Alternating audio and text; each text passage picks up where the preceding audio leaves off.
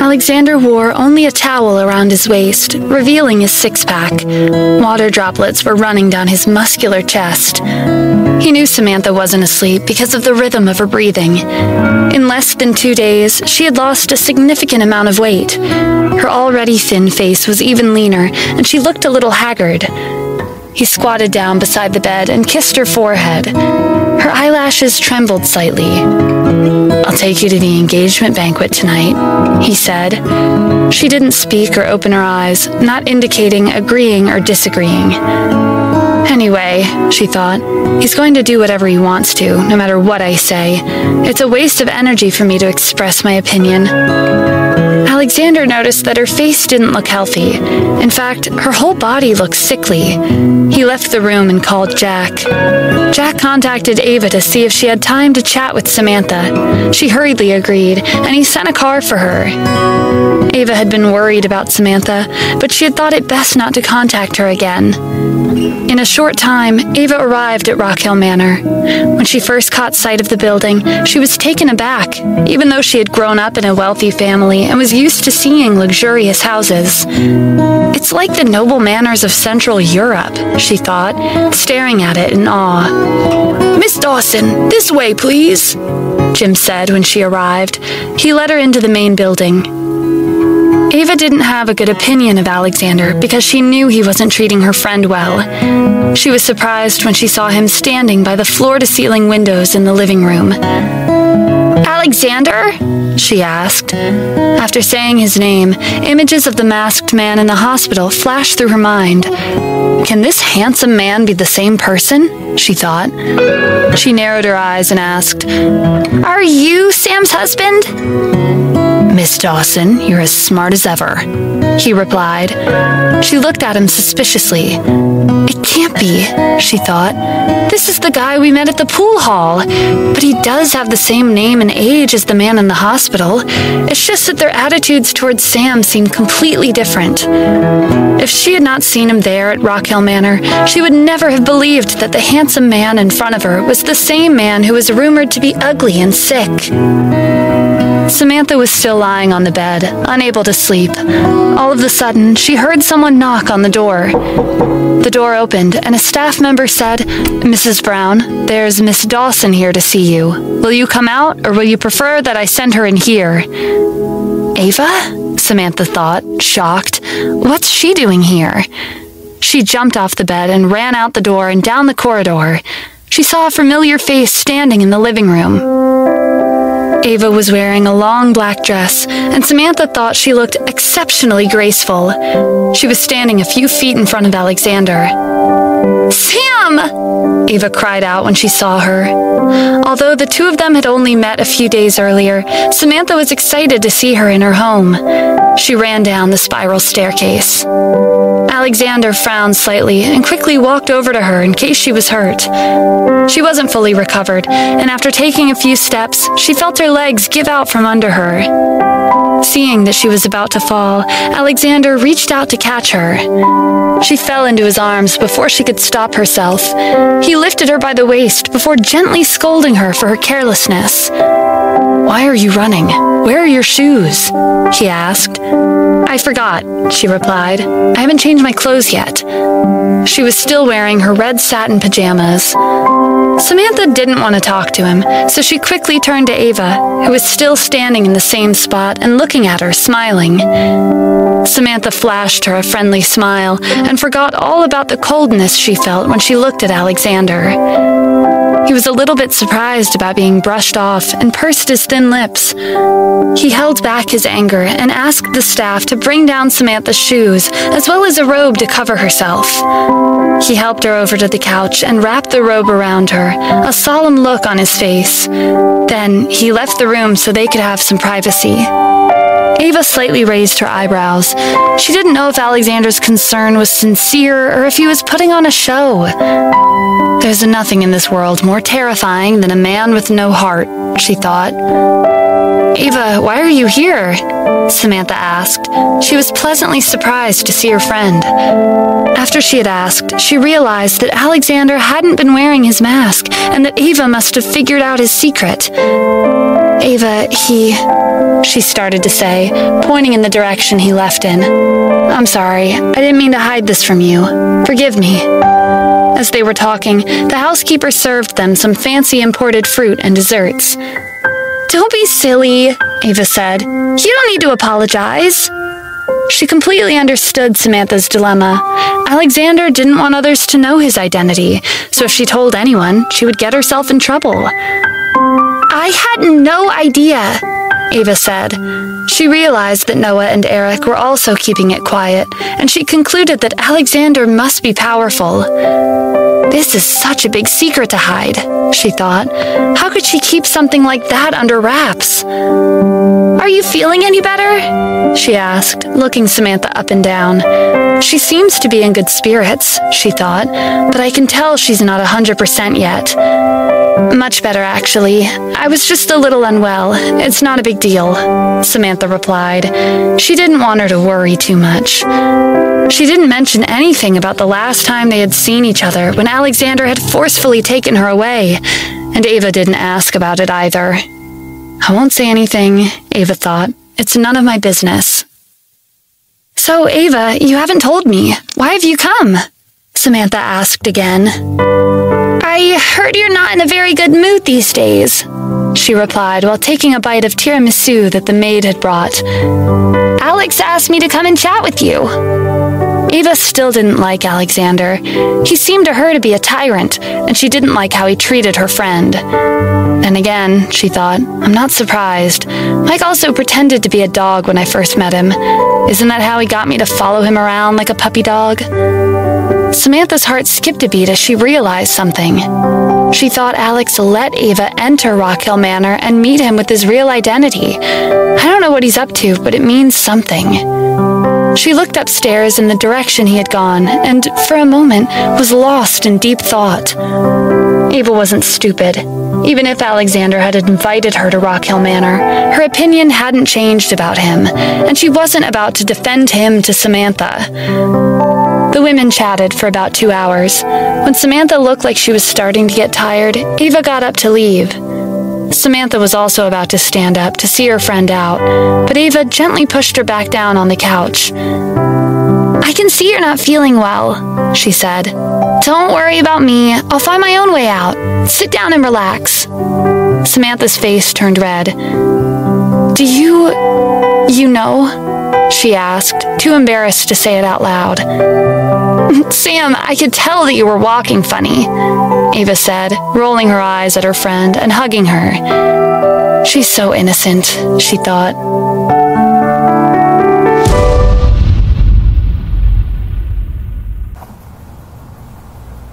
Samantha didn't know what to say. After a moment, she quietly asked, You can tell, huh? Well, it's not like I don't have experience, she replied. Her words trailed off as a memory came to her mind. Then, after a moment, her mood became lighter, and she said, Sam, I should get going. Call me if you need anything. Okay, Samantha replied. She smiled and nodded her head. She thought about what Ava had just said. What did she mean, it's not like I don't have experience? She knitted her brow, thinking about the man who had been Ava's bodyguard 2 years earlier. I remember he was quite handsome, yet arrogant and wild, she thought. What was his name again? Mike, that's it. He was pretty protective about her receiving love letters. I always wondered what he was about. Ava paused on her way out to look upstairs. She let out a sigh and thought, if Lily knew that the person behind the rumors was this handsome man, I bet she would kick herself. Although, looks aren't the most important thing in life. Just look at Mike.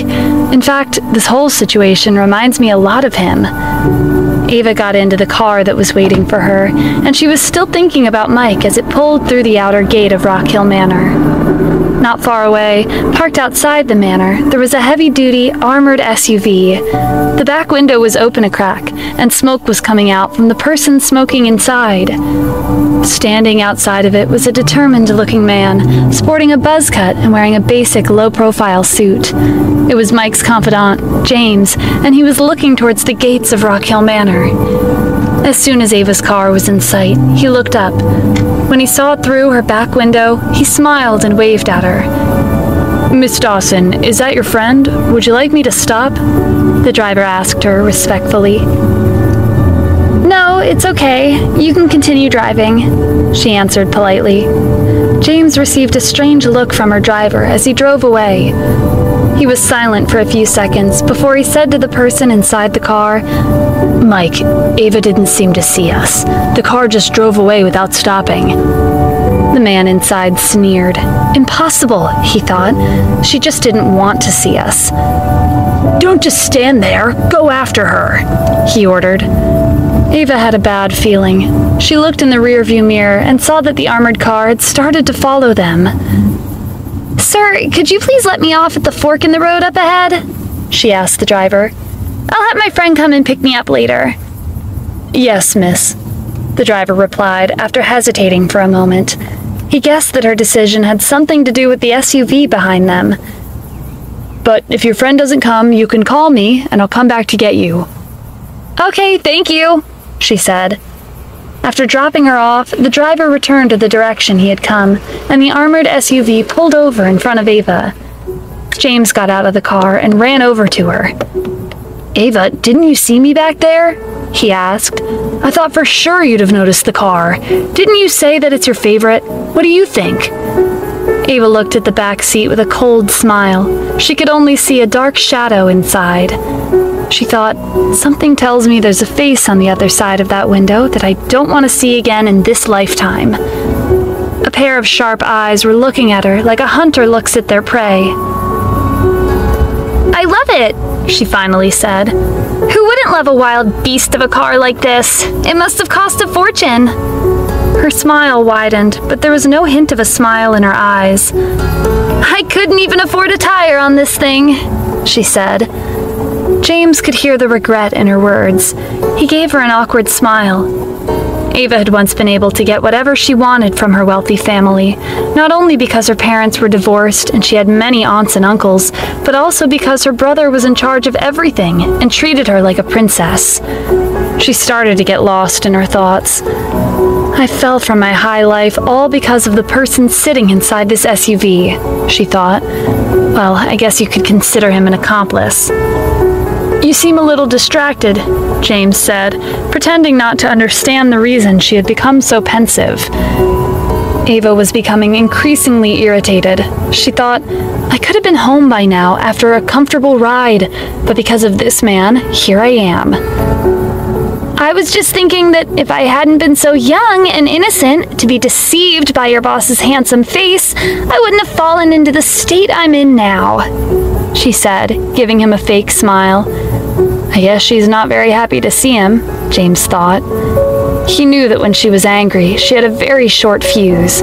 He didn't want to cross the line with her. He braced himself for her reaction and said with a smile, Ava, would you still have taken a liking to him if he wasn't handsome? You mean if he had small eyes, a flat nose, and a sausage mouth, but was extraordinarily talented, would I still have been attracted to him? Is that your question? She asked. Maybe I should have kept my mouth shut, he thought. Before Ava finished speaking, the back window of the SUV started rolling down, revealing the man inside. Under the warm sun that was shining into the window, his facial features cast a faint shadow. His face was very thin, with sharp, angular features. He had thin lips, eyes that were deeply set, and a nose that was high and straight. He had an arrogant look in his eyes.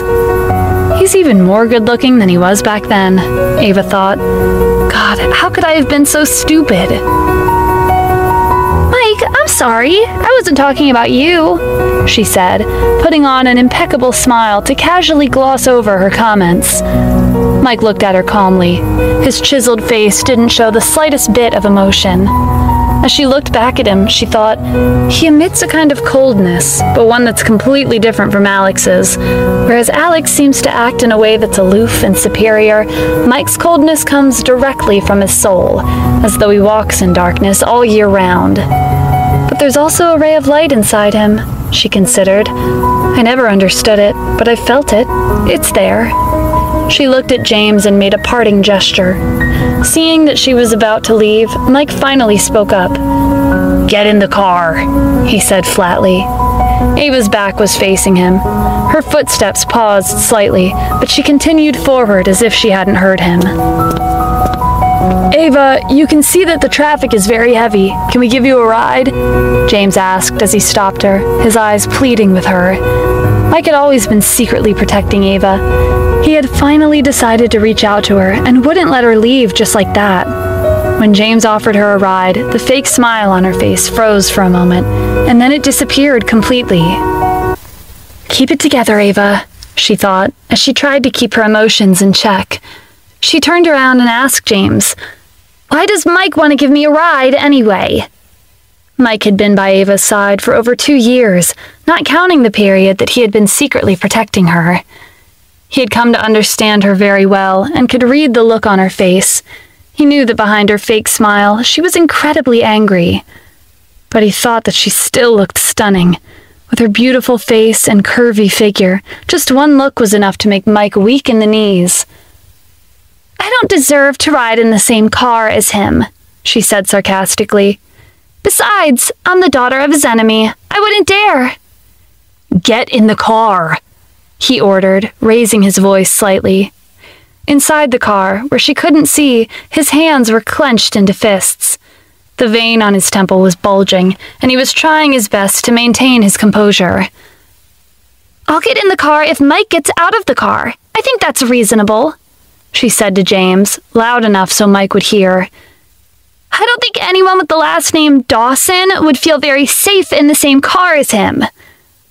She knew that he wasn't about to leave his car. After making her point clear, she turned around and started to leave again. Then she heard the sound of a door opening and closing behind her. She was burning with anger. She quickened her pace, but was soon pulled back and thrown into the car by force. She tried to throw a punch at her assailant, but Mike grabbed her wrist before she could swing it at him. Then she tried to kick his lower body, but he held her down firmly with his legs. She couldn't move. Out of nowhere, he started kissing her intensely.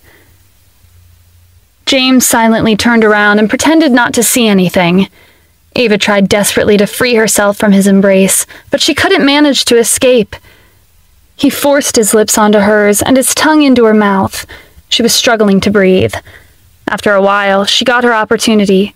A cold look flashed across her eyes, and she bit down as hard as she could. Mike cried out. He felt blood spreading from the tip of his tongue, but he didn't stop. James looked up at the sky and watched as 2 birds flew past. He could hear the sound of passionate kissing coming from inside the car. "What have I done to deserve this?" he thought. Just as he was cursing his life, he heard a loud slap. James opened the door to see that his boss had just been slapped. His face still turned to one side, and his expression was one of fury. But James knew that he wouldn't do anything to hurt Ava. She was the only person in the world that could get away with slapping him. "Mike, let me go!" she yelled, wiping her mouth and glaring at him with hate in her eyes. "You're the only person in the world who would dare to slap me," he growled. A bit of blood flowed out from the corner of his mouth, and he licked it away. The wound didn't affect the way he spoke. Ava flashed a malicious grin. She said, "I'll slap any man that dares to force himself on me, and you're lucky that it was just a slap." She had a bad temper, but she didn't usually turn to violence. His eyes were filled with emotions. He felt himself losing control as her anger toward him grew. He suddenly let go of her hand and said to James, who was trying his best to be invisible, "Take her home." James got back into the car, and they drove back in silence. In the back seat of the spacious SUV, there was a faint smell of tobacco that hadn't completely dissipated. Ava looked at the ashtray beside her. She frowned, and she counted more than 10 cigarette butts. Mike hadn't ever smoked when they were together. After 2 years of not seeing each other, he had developed all kinds of bad habits. Through the rearview mirror, she saw his cold, hard eyes watching her, as if he knew she would look at that moment. She rolled her eyes and covered her face in annoyance. The silence from the back seat was scaring James. He turned around once in a while to check that everything was okay. James knew that Mike wouldn't have let Ava walk back. The only time in his life that he could have been cruel to her was 2 years earlier. He decided to speak up for his boss. He said, "Ava, 2 years ago, you might have thought that Mike left you flat out, but nothing could be further from the truth. He was very hurt at that time. In fact, no one was even allowed to mention the name Ava Dawson in front of him for a long time." She pretended not to hear him. James didn't speak again until he dropped Ava off at her apartment. He walked to her front door, and as they were finally alone, he said, "Ava, Mike really hasn't been okay the last 2 years." She gave him a look like she didn't care. She asked, "Do you think I've been okay?" "I didn't mean," he started to say before she cut him off. "Actually, I'm doing fine," she said. He thought to himself, "Right, you're doing fine, but you're always alone at Christmas and New Year's, and you can't even afford to buy yourself a car. You've also been taken advantage of by all kinds of men. That doesn't sound fine to me." "Ava, allow me to say something," he said. He felt that he needed to step in and help repair the damage between the two of them. "Mike has you in his heart. He even bought this new SUV because he knew it was your favorite. If he had had your ID, he probably would have even transferred it to your name." She was about to turn around and leave, but she stopped. She stood up straight and looked at him. The solemn look she gave him made him a little nervous. She said, "James, let me tell you something. My father indeed killed Mike's dad, and because of that, his mother fell ill, and he had a very difficult childhood. My family was responsible for that. I don't deny it." She looked down to the ground and continued, "That year, he disguised himself as a bodyguard and came to my house, looking for evidence to avenge his parents. What he found caused the ruin of my family almost overnight." She looked back up and glared at him with tears in her eyes. She said, "But my brother wasn't responsible for what happened. Why should he pay for all this?" She lost control of her emotions, and tears started streaming down her face. Ava had been practically raised by her eldest brother, Aiden. Her father was an immoral man who didn't care much for his family, and she didn't think much of him. He had many other children from all the mistresses he had had over the years. In the past, Aiden had been an executive with a reputation comparable to Noah's. In fact, he had almost been as powerful as Alexander. But it pained Ava to know that he was lying on a hospital bed, unresponsive. "Ava, what happened with your brother was an accident," James said. He wanted to explain, but the situation was very complicated. Only Aiden and Mike really know the whole truth. He wanted to defend Mike, but he didn't know what more to say. "James, I don't hate Mike for causing our situation to be what it is today," she said. "I only hate him for hurting my brother." She expected herself to start crying again, but was surprised to find that she had no more tears. She felt numb. She said, "You know, I looked for Mike after the incident. I told myself that as long as he explained what happened, I would believe him. I was willing to give him the benefit of the doubt. But what ended up happening? I stood outside his family's villa, rejected. All I received was his mother's sarcasm." James was silent. He couldn't deny that what had happened in the past was harsh. In fact, he had once thought that it would destroy her. "I really have nothing against you, James," she said quietly. "But don't ever mention him in front of me again. Otherwise, I'll have a falling out with you too."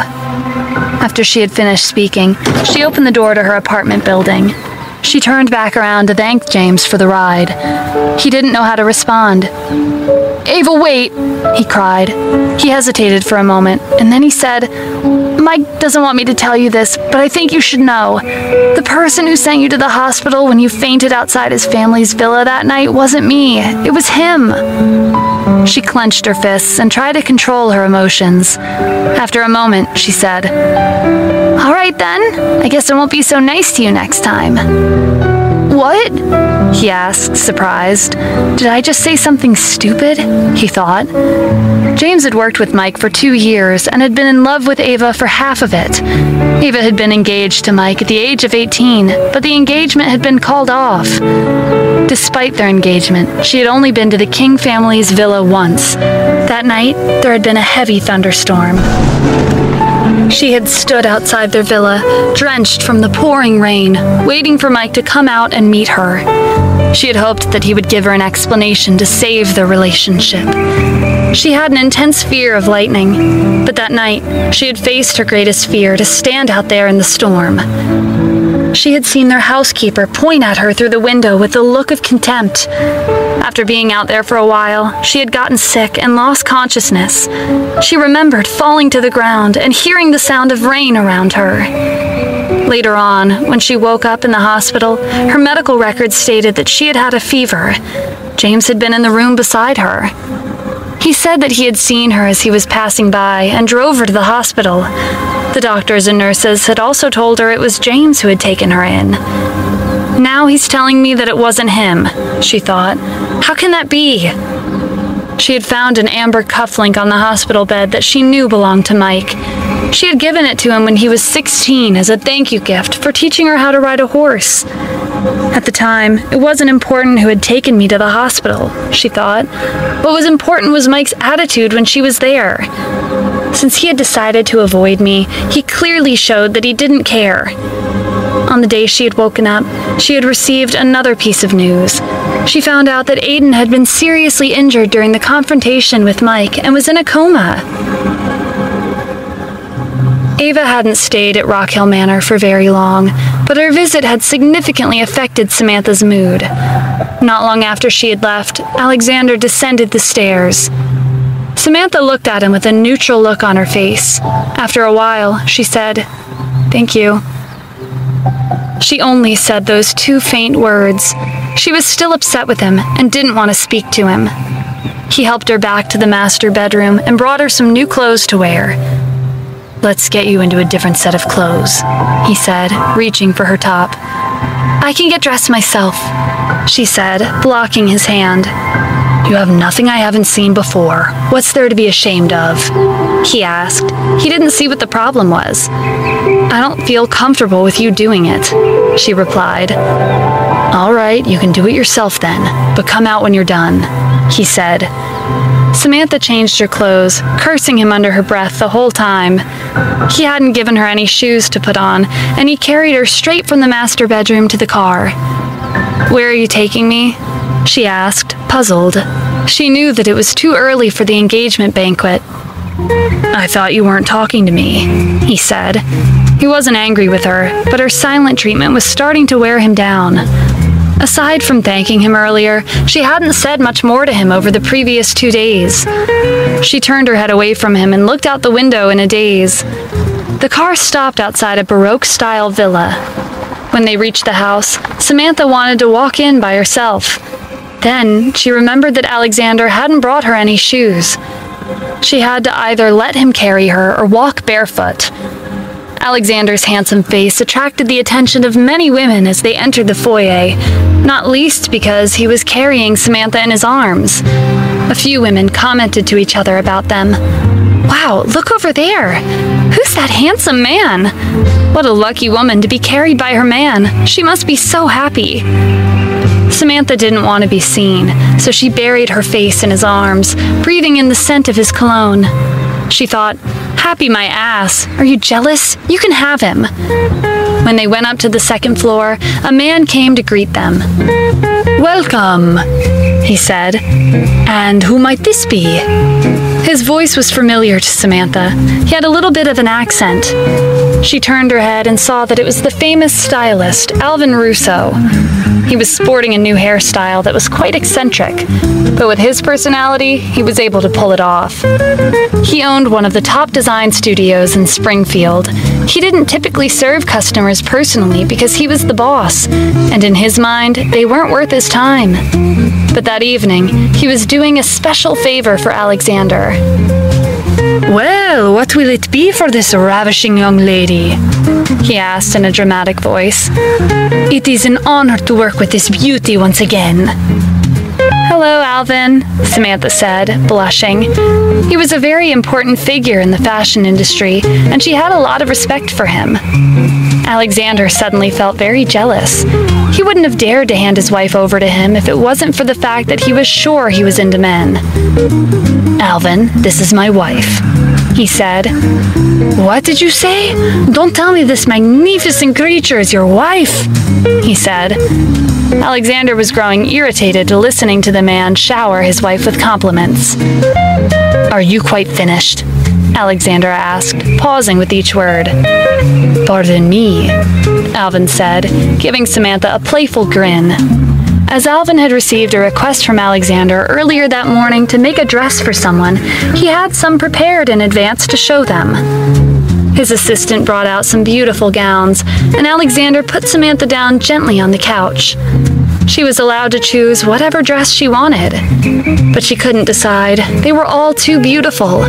Also, the dresses were all designed to be very revealing in the chest, and she wanted to keep that part covered. "What else do you have?" Alexander asked before Samantha could even open her mouth. After looking at 3 different batches, he was still not satisfied. "They're all too revealing. I want the dress to cover more," he said. But she has a perfect bone structure, Alvin thought. Why on God's green earth would you want to hide that? It took a lot of willpower for Alvin not to criticize Alexander's taste. He took out the first gown that he had shown once more. "This is the least revealing one. There's no more," he said with a disappointed tone in his voice. His assistant was also getting frustrated. While he was helping Samantha try on dresses, he had seen some marks on her body and understood why he wanted her to cover up. "That man looks like a bully," he thought. "I wonder if those marks are from him." Samantha was shy and didn't know that Alvin's assistant had thought such terrible things about Alexander. After changing into the gown, Samantha took the diamond wedding ring off of her neck and put it on the ring finger of her left hand. "You really are stunning," the assistant said. "And you have a gorgeous figure. Has anyone ever told you that you could be a model?" She had been all over the world with Alvin and had been very busy all year. She hadn't had much time to pay attention to social media and had missed seeing the shows that she was in. Samantha was very satisfied with the dress. It wasn't too revealing, and it showed off her figure nicely. Alexander sat on the couch and waited. He wasn't used to waiting for people and was getting impatient. Usually, others were waiting for him. The door of the fitting room opened, and Samantha stepped out. "Wow, it's absolutely perfect," Alvin said. He was the first to speak. "I couldn't be more thrilled with how this looks on you." Alexander stood up and looked her up and down. The dress was long and white. It had an open collar that showed off her graceful neck and long sleeves that were embroidered with a delicate pattern. The waist was folded, and the skirt flared out at the bottom. It had 2 layers of fabric, and the top layer had a beautiful, soft flow. With every step she took, it rippled like the swirling of smoke in the air. He thought that it was beautiful beyond compare. "May I say that you're the only woman I've ever seen who could do this dress justice," Alvin exclaimed excitedly. Samantha smiled gratefully. She wasn't in the right spirit to enjoy his enthusiasm. But she really liked the dress. It was very similar to the one she had seen in a magazine. She tried for a moment to remember where she had seen it. "And what does Sir think?" Alvin asked Alexander with a hopeful look in his eyes. "She needs makeup," he replied. "Oh, but of course," he said with a forced smile. Alexander's cold response made him slightly aggravated. This man doesn't know how to appreciate beauty, he thought with a sigh. In fact, the moment she had stepped out in the dress, Alexander's heart had skipped a beat. He just didn't know how to express himself. He narrowed his eyes as he was thinking, how do I get her back to Rock Hill Manor looking so beautiful? We'll have to go there before going to the engagement party. Alvin led Samantha to another room. Without Alexander by his side, he was in a much better mood. He chatted with her lightheartedly as he did her makeup. Alvin enjoyed doing Samantha's makeup. Her skin was fair, her facial features were delicate, and her personality was gentle and charming. He didn't need to spend a lot of time fixing imperfections. After about an hour, they were done, and Alvin took her back to Alexander. He had changed into a dark checkered suit while they were gone. The diagonal tie matched Samantha's outfit perfectly. His hair was styled, and he looked more handsome than she had ever seen him before. Alvin asked her about her shoe size and took out a pair of silver high-heeled shoes. When Alexander saw him, he shook his head and told him to show only flats. So Alvin brought out a pair of white embroidered slippers that were very delicate and that matched her dress perfectly. Samantha breathed a sigh of relief. She was having trouble walking and didn't feel comfortable in high heels. When they were finished, Alexander helped Samantha back into the car. He was trying to be helpful and keep his temper in check. She sensed that he was feeling guilty about what had happened in the car. When they were about to arrive at the dock for the party, Alexander took out his silver mask to cover his handsome face. "I can walk by myself," Samantha said when she noticed that he intended to carry her again. "Does it still hurt?" he asked. Her ears were red, and she had a sullen face. She didn't want to discuss the matter any further. He helped her out of the car, and with her hand in his arm, they walked to the dock. There were cars and people everywhere. Samantha recognized some famous actors and actresses, as well as other important people. Because of the status of Lily and Brady's families, there were a lot of celebrities in attendance, including people from the fashion and entertainment industry. There were also some important CEOs of real estate and investment companies. Alexander attracted the attention of many people. With his imposing demeanor, even in a place full of celebrities, he still stole the spotlight. It didn't help that he was wearing a mask. It aroused the curiosity of everyone who saw it. He ignored the looks that people were giving him. After handing over his invitation letter, he put his arm around Samantha, and they boarded the ship. When they were going upstairs, she took a big step forward and twisted her ankle. She winced in pain. Without a word, Alexander made a gesture that he was going to carry her again, but she pushed him away with her hand against his chest. "Alex, let me go!" she cried out. Everyone around looked at them. She was embarrassed and hit his shoulder. He helped her onto the boat and said in a whisper, "Are you sure you're okay?" "I'm fine," she said flatly. "Forget about it." She wanted to slap him. She lowered her head and looked at the tip of her toes. Her only desire that evening was to take the spotlight away from Lily. Alexander thought that she looked enchanting, as though she had just stepped out of a painting. She was a striking contrast to the tall man wearing a mask who was standing by her side. The part of Alexander's face that was revealed looked frigid, but he looked at the woman next to him with a warmth that could melt ice. The image of the intriguing couple caught the eye of a silver-haired man that was standing on the upper deck. "Sam, you're here! And you brought Alexander!" Lily cried out when she saw them. She was wearing a champagne-colored gown and was holding Brady's hand as she walked over with a bright smile on her face. When she saw the masked man, her heart beat a little faster. "It's no surprise that he's here, I guess," Lily thought. "After all, he's Sam's husband and was my former fiancé." Brady's eyes lit up the moment he saw Samantha. They faded again when he noticed Alexander standing beside her. "Alex, you're not well. Why are you here?" Brady asked. He hadn't expected him to come and wasn't happy that he was there. He was speaking loudly to remind everyone that Alexander was sick and weak. He thought that Samantha would come by herself. He'd been looking forward to seeing her. He wanted to tell her that he loved her more than Alexander did and that he wanted to be with her even though she was married. "You invited me," Alexander said without much enthusiasm. His casual tone didn't sound like he was happy to be there. Brady was surprised when Alexander didn't rise to the bait. "Good to see you too, Brady," he added. Samantha looked at her husband in amazement. They all knew Alexander had a short temper and had expected him to respond in anger. As Samantha looked around the deck, she wondered if they had forgotten how charismatic her husband could be. They were acting as if the powerful man standing in front of them was a stranger, and his ability to function in public surprised them all. The guests were there to honor Brady and Lily, but their attention was firmly focused on the couple who had just arrived. "Hey, isn't that Sam?" a woman in a sparkly red dress asked. "I recognized her from the Road to the Top competition." "Oh my God, is she wearing one of Alvin Russo's dresses?" her friend asked, covering her mouth in shock. I think she is, the woman in red replied. I heard someone offered him a fortune for that dress, but Alvin refused to sell it. He didn't want someone to just wear it.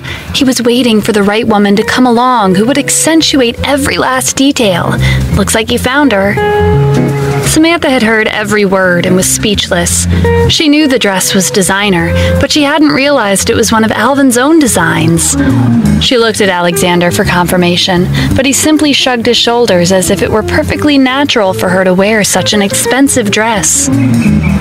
She wondered if Alvin's surprise appearance at the car show wasn't so much of a coincidence as a request from Alexander. The thought made her feel deflated.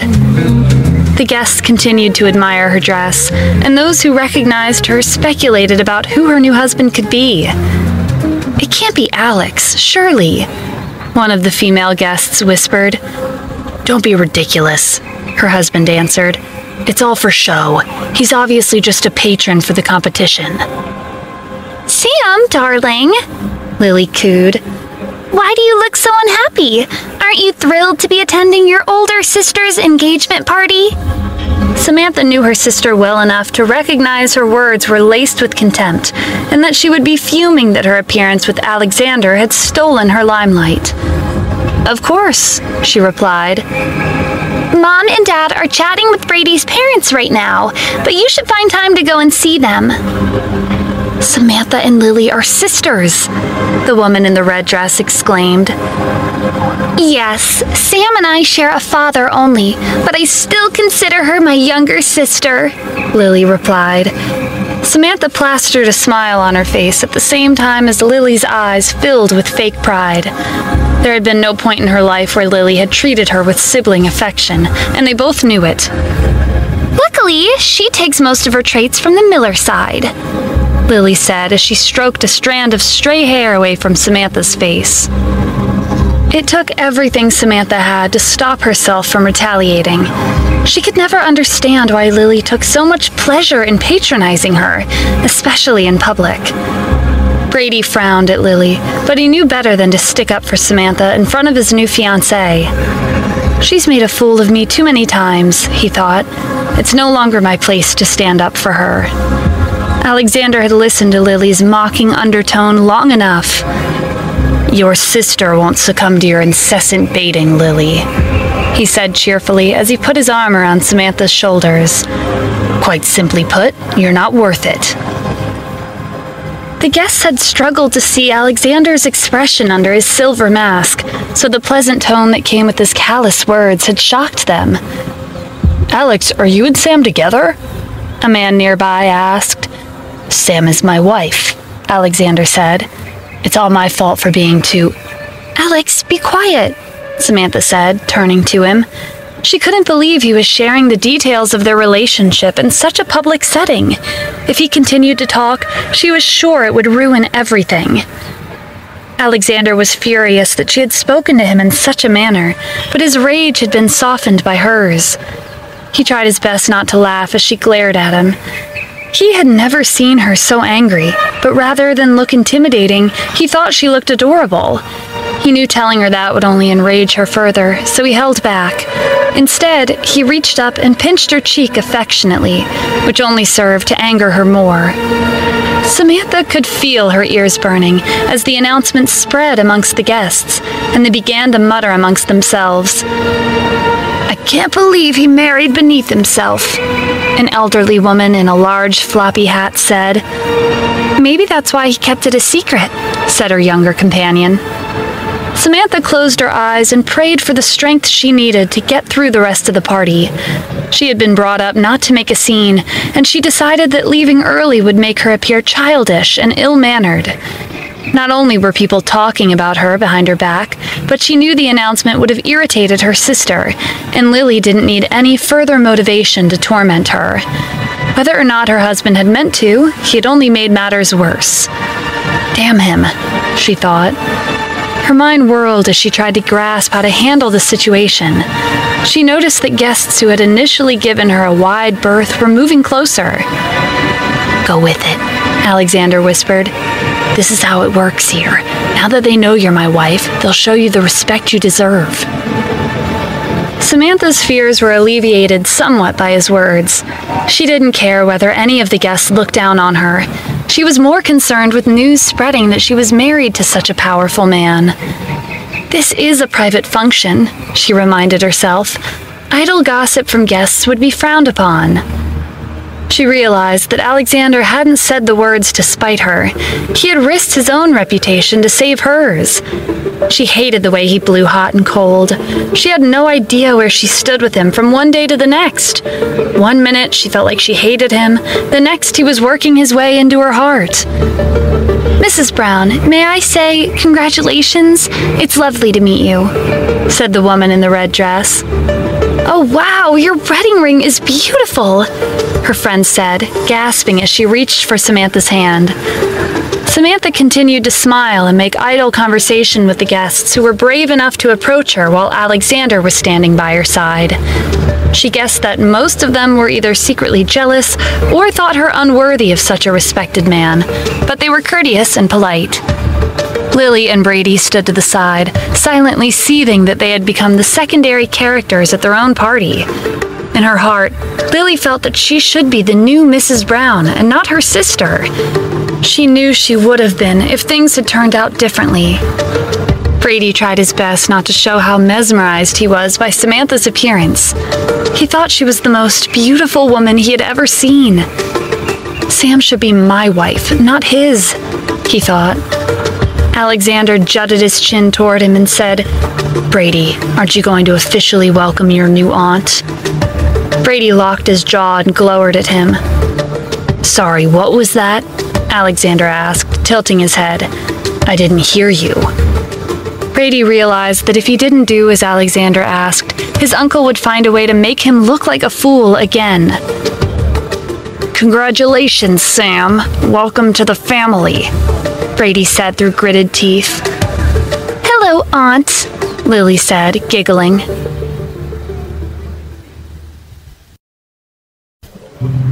With Alexander by her side, Samantha allowed herself to relax and enjoy herself a little. "Thank you, Brady," she said, smiling. "That's very kind of you." Alexander looked down at her. For the first time in weeks, he could see she was genuinely happy. His eyes lit up watching her, and he smiled. Then he turned to look at Lily and said, "You're not a Jackson yet, so I think you can drop the aunt for now." Lily felt humiliated, but she pursed her lips and didn't respond.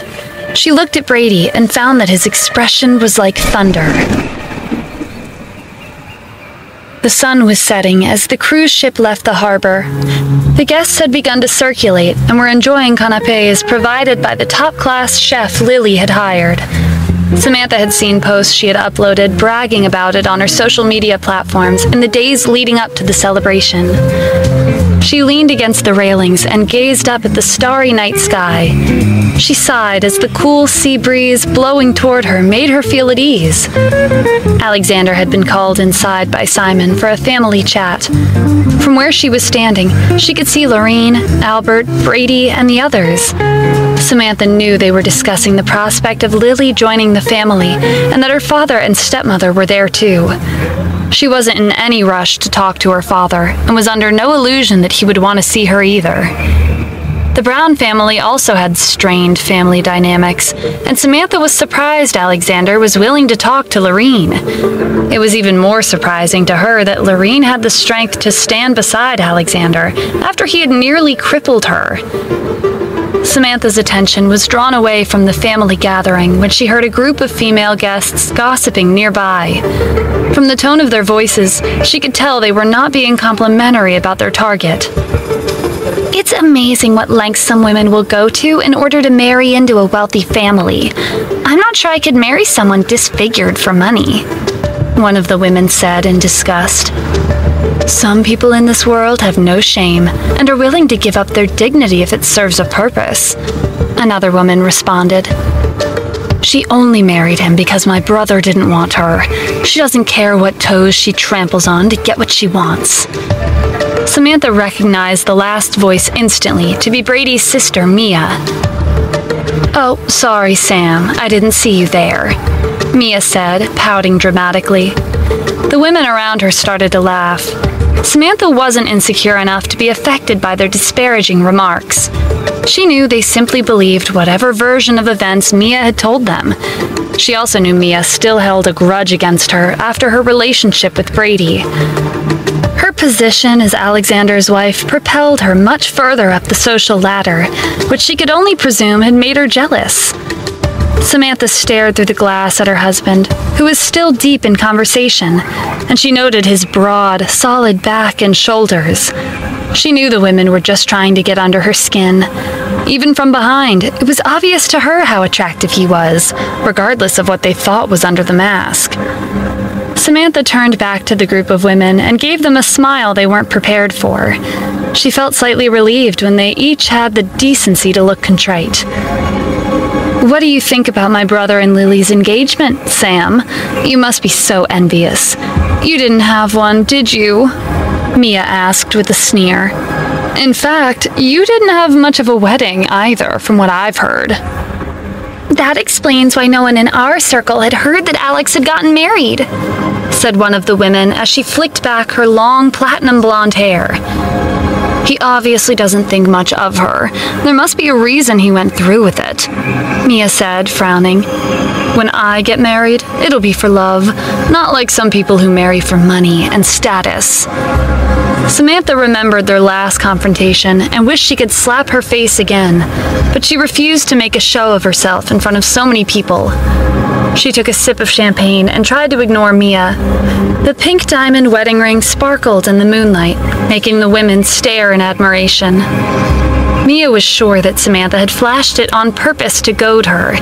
She was so angry she couldn't hold back her next words. She walked up to her and whispered, "Do you want to know how Aubrey died?" Samantha's calm and collected expression changed in an instant. "What do you know?" she asked, glaring at Mia.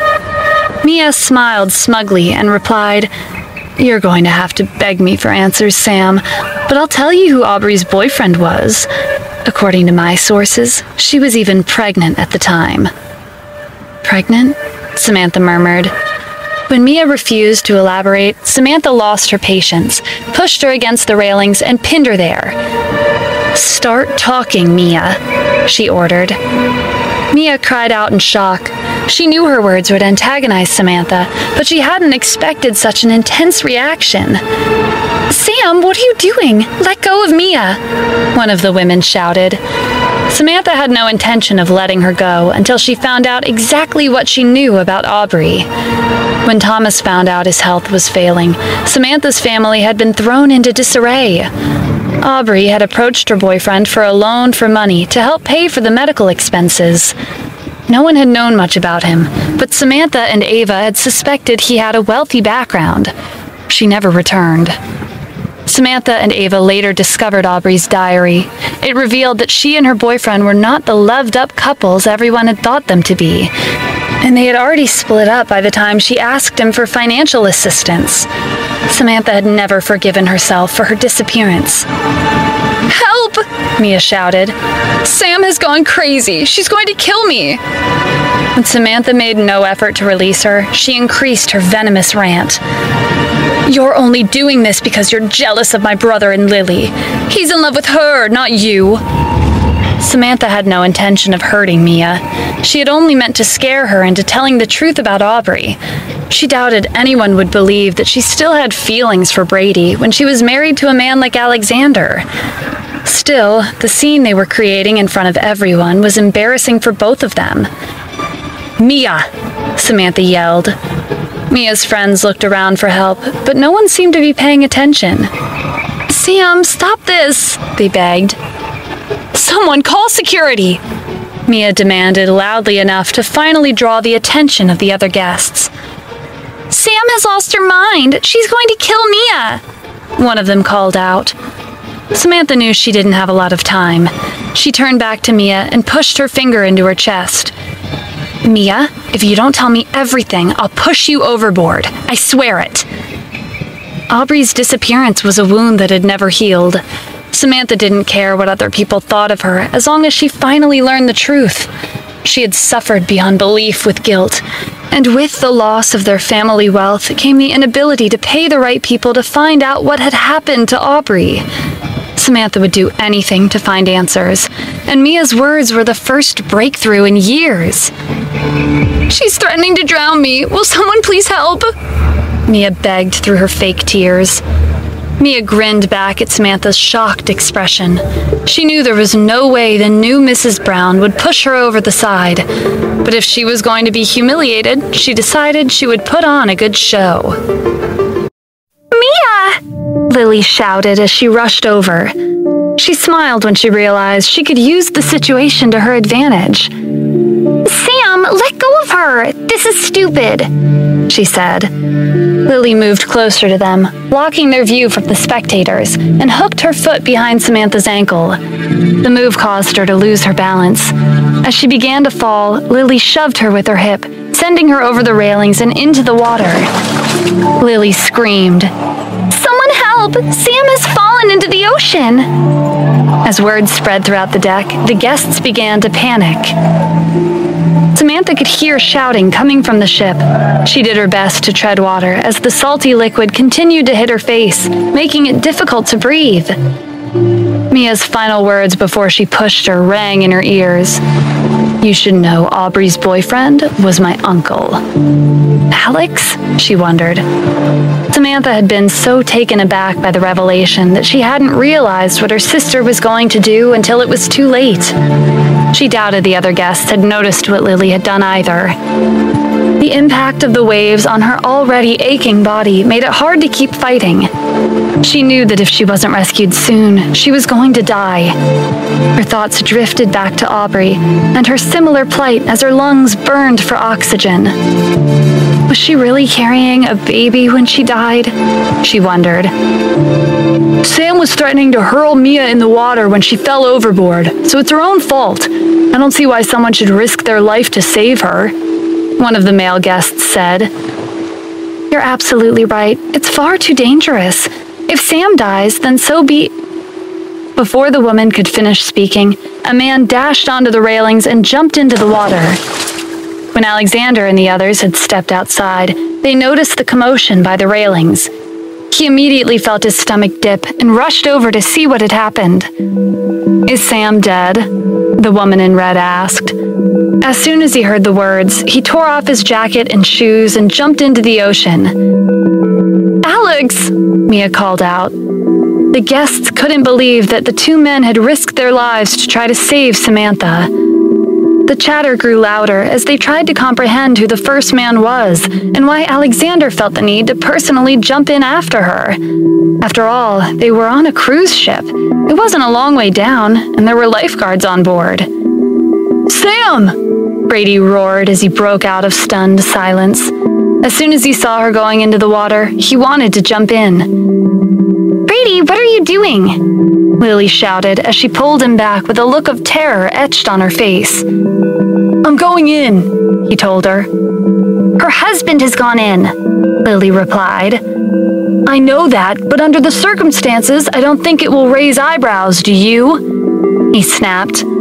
Brady heard his mother call out his name and turned to face her. "Your place is with Lily," Lorene said, scowling. "What does it matter to you if Sam dies?" Behind her were Samantha's father and stepmother. Lorraine awkwardly looked at them before softening her words. "Brady, you are the Jackson heir and are about to be married. What if something happens to you? Think about what that would do to Lily, to your family." May had been struggling to suppress her anger at Samantha. Stupid woman, she thought. I hope she dies. "Alex has already gone in, and the lifeguards are preparing the boats," Chris said. "Let the professionals do their job." Lily seized her opportunity while they were all together to twist the knife. "Sam fell while trying to push Mia into the water," she explained, feigning shock that such a thing could have happened. Mia had been so horrified by what she had witnessed that she was still frozen to the spot. She tried to gather her chaotic thoughts as she replayed the scene in her mind. Did Sam fall, or did I accidentally push her? She wondered. She looked toward the huddle when she heard her mother's voice. Sam actually wanted to harm my daughter. Tell the rescue team not to go down, Lorraine shouted angrily. Mom, Brady said, frowning. I'm sorry, but that's how I feel, she said, looking at Chris and May. Of course, it's up to you. She's your daughter. No objections here, Chris said, nodding towards Lorraine. However, if Sam does survive, I will make sure she apologizes to Mia. Brady wanted to object, but he knew his mother had more authority. He could only stand and watch as Lorraine called the lifeguards over. Other than Alex and Sam, who else is in the water? She asked. When no one seemed to know, the rescue team looked toward Simon. Those who jumped must be good swimmers, Simon replied. Let's check their progress before needlessly sending the lifeguards into the water. Simon was perfectly happy to allow his son to die at sea, and he had no sympathy for the other people in the water either. No one asked them to jump in, Simon reasoned. Lily looked over the railing and down into the dark, murky water. She was disappointed when she couldn't see any of them. She wanted proof that her sister was gone once and for all. Albert pushed his glasses up the bridge of his nose into his eyes to hide his anticipation. He also wanted to witness his sibling sinking into the abyss. With Alexander gone, no one would contest him for the family property. He wished he had instigated the situation himself. He remembered the last time he had planned his demise. He had arranged for a poisonous snake to attack them, but his brother had killed the snake. The guests were both horrified and intrigued. They could tell that neither the Brown, Jackson, nor the Miller family were in any rush to help. It seemed to them that the rich and powerful really did live by their own set of rules. Even with an audience, they seemed impervious to the consequences of actively letting them die. Samantha's mind was in chaos, and she began to sink into the darkness. Just as she was about to lose consciousness, she felt hands at her waist and realized she was being dragged back up towards the bright lights of the ship. She coughed and sputtered for air as soon as she broke the surface, and she instinctively clung to her savior as he hauled her back towards the ship. "You saved me!" she exclaimed as they reached the ship's ladder. When the guests noticed two heads bopping up from the water, Simon was forced to send the rescue team to assist them. Samantha continued to cough as she struggled to expel the salty water and seaweed from her lungs. It made her want to vomit. A hand patted her back, and she gave one final cough. "Is that better?" the familiar voice asked. Samantha opened her eyes and focused on the man's handsome face. Recognition slammed into her, and she realized why she had felt so awkward in his arms. It was David holding her, not Alexander. Samantha was shocked when she noticed another figure emerging from the dark water. She gasped as he swam into the light emitting from the cruise ship, and she spotted a silver mask. "Alex!" she cried out as she focused on his mask. Two lifeboats appeared, one behind Alexander and another close to Samantha and David. Her husband ignored the rescue team and continued to swim toward her. "Thank you for saving my wife," he choked out when he made it to them.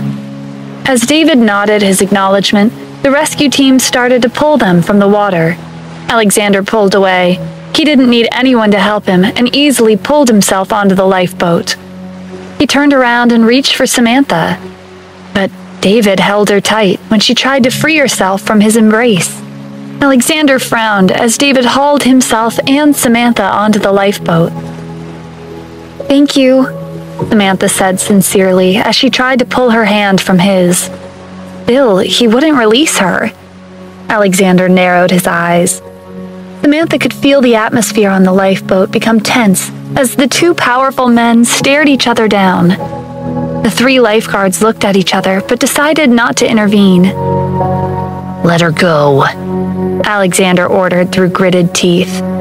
Samantha watched as the gentleness, which had been in David's eyes only moments before, was replaced with arrogance and contempt. "I risked my life to save your wife. Is this how you show your appreciation?" David asked. Samantha began to cough again, ejecting more water from her lungs. It shot out and struck both men, but neither seemed to care as they continued to stare at each other. "I've already thanked you," Alexander snarled. He was still livid, but he couldn't ignore the fact that the silver-haired man had saved Samantha, and he owed him a debt of gratitude. He knew it would haunt him forever that he was not the one to rescue his wife. He had never been more terrified in his life, and the relief he felt after seeing Samantha safe was the only reason he had stopped himself from lunging at David. "What do you want?" Alexander asked. He guessed he would want a large sum of money and some form of recognition for his heroism. David's gaze traveled over Samantha's face. Then he turned back to Alexander and said, "I want your wife. Are you going to give her to me?" The tension that had been slowly dissipating returned in an instant. Samantha's face grew paler. She could almost feel the rage emanating from her husband from the other side of the small boat. The hand at her waist tightened, and she decided it was best to stay where she was. "Do you want to die?" Alexander asked menacingly. "This is no time for jokes." Samantha didn't like the way David was acting. She couldn't deny there was a connection between them, but she knew in her heart if he continued to act the way he was, there would be no room for friendship.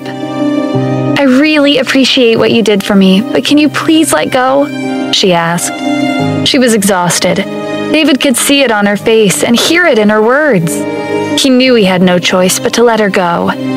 As soon as he did, he lowered his eyes to hide his disappointment.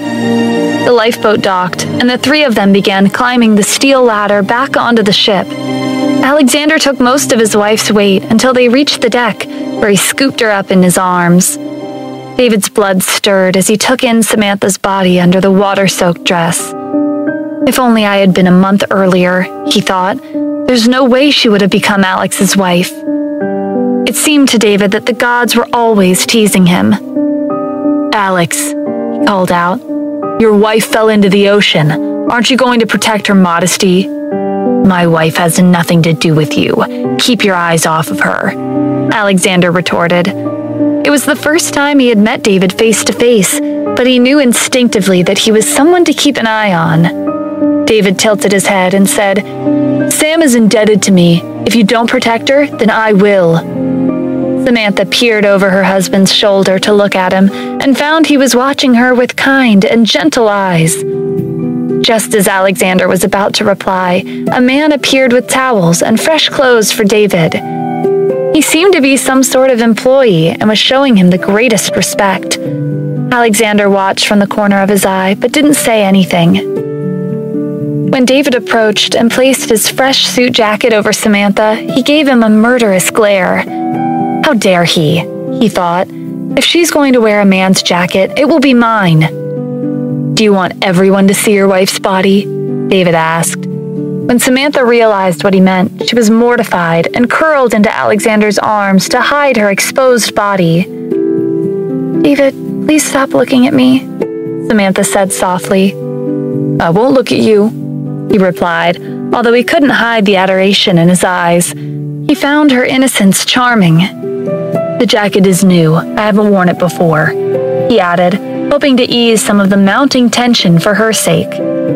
Alexander had no choice but to wrap the jacket tightly around Samantha's shoulders. He didn't want others to see her body, but inside he was cursing David. He needed to stay away from his wife. It was evident to him that he had ulterior motives. The way he saw it, Samantha was his, and he wanted to destroy any man who tried to take her away from him. "I only left her alone for half an hour," he thought. "I can't believe she managed to get herself into so much trouble in that time." David locked his jaw as he watched them. If Alexander had not jumped into the ocean to save Samantha, he would not have hesitated to take her from him.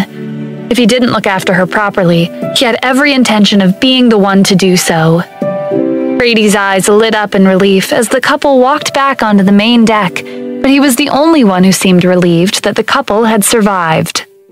Simon couldn't believe his eyes. Why won't he die? He thought. Brady was the first to approach them. "Sam, are you all right?" he asked, his expression full of concern. Lorraine had no interest in checking to see if she was okay. In her mind, Samantha had seduced her son and humiliated him by walking away, only to marry his disfigured uncle later. Mia, who had been watching in horror, breathed a sigh of relief. She thought she had accidentally pushed her into the water and killed her. She didn't care much for Samantha after what she had done to Brady, but she didn't want to be responsible for her death. When Lily saw Samantha return to the deck wrapped in Alexander's arms, she had been overcome with jealousy. To avoid raising suspicion, she had been forced to approach and offer false concern for her sister's well-being. "Sam, what happened to you?" Lily said, sighing. "You had everyone out of their minds with worry, even Brady." Lily had chosen her words carefully to prevent rumors among the guests that his concern had been more than just worrying about his aunt. "Brady!" Lorraine scolded, calling him back. Chris knew Lorraine was still angry over what had happened between Samantha and Mia. He wanted to let her and the rest of the guests know that he did not condone his daughter's behavior. He strode up to Samantha and said, "Sam, your actions towards Mia today were despicable. You must apologize to her and the rest of the Jackson family." Samantha shook her head in despair. Her hair was still dripping, and she felt exhausted. She didn't want to talk to anyone except Alexander. She wanted to ask him about Aubrey, but she wasn't sure where to begin. "Mr. Miller, Sam tried to strangle me just now and threatened to push me into the ocean," Mia said. Safe in the knowledge that Samantha was going to be okay, she wanted to keep up appearances, especially after witnessing her brother's display of concern. Simon stepped forward. He was determined not to squander his opportunity to capitalize on the situation. "Alex, Chris is right. You and your wife need to apologize to Mia and her family. If she can't control her temper or act responsibly in public, she'll never be able to represent this family. I suggest you arrange for Leonard's shares to be transferred to Lorraine. It makes sense to do it before her behavior damages our reputation further." The surrounding guests watched on in silent fascination as the family argument continued. It was evident to all that Simon favored Lorraine over Alexander. "I don't care about the shares," Alexander said as he pulled Samantha close. His words were a shock to all who heard them. Everyone knew how important it was to be a shareholder. Lorraine's eyes flashed with excitement. It was all she had ever wanted. If she could get her hands on the shares, she'd be able to attend the shareholder meetings and have a say in how the family business was run. She was aware Leonard had yet to hand over the shares that belonged to him, and that a rift had developed between the brothers because of a woman. Alexander's next words hit her like a bucket of cold water. "Mia," he said, turning to her, "you have 1 minute to apologize to my wife. I suggest you do it right now." Lorraine was outraged. "Alex, how dare you? You want my daughter to apologize when it was your wife who threatened her?" she said in disbelief. "Over my dead body is Mia apologizing," she thought. Mia had been afraid of Alexander since childhood. Her body trembled as she looked at her mother for help. "You've 40 seconds left," Alexander said, looking at his watch. "Alexander!" Lorraine protested. 30 seconds, he continued. Everyone was silent as they watched the feuding families. Alexander was tall and imposing. He looked like some kind of deity as he stood there in his silver mask, commanding the attention of those around him. The guests were left wondering if his family really had been responsible for his disappearance from the public eye. The more they watched, the more unlikely it seemed. They appeared to have little power over him. They thought he looked untouchable and frightening, contrasting with how gently he held his wife in his arms. It was plain for everyone to see that Samantha did mean something to Alexander. Mia knew she was going to have to say something, and fast. Alexander hadn't thought twice about shooting his sister in the leg when she disrespected his mother. "She was the one who attacked me first," Mia yelled, hoping her voice didn't betray her nerves.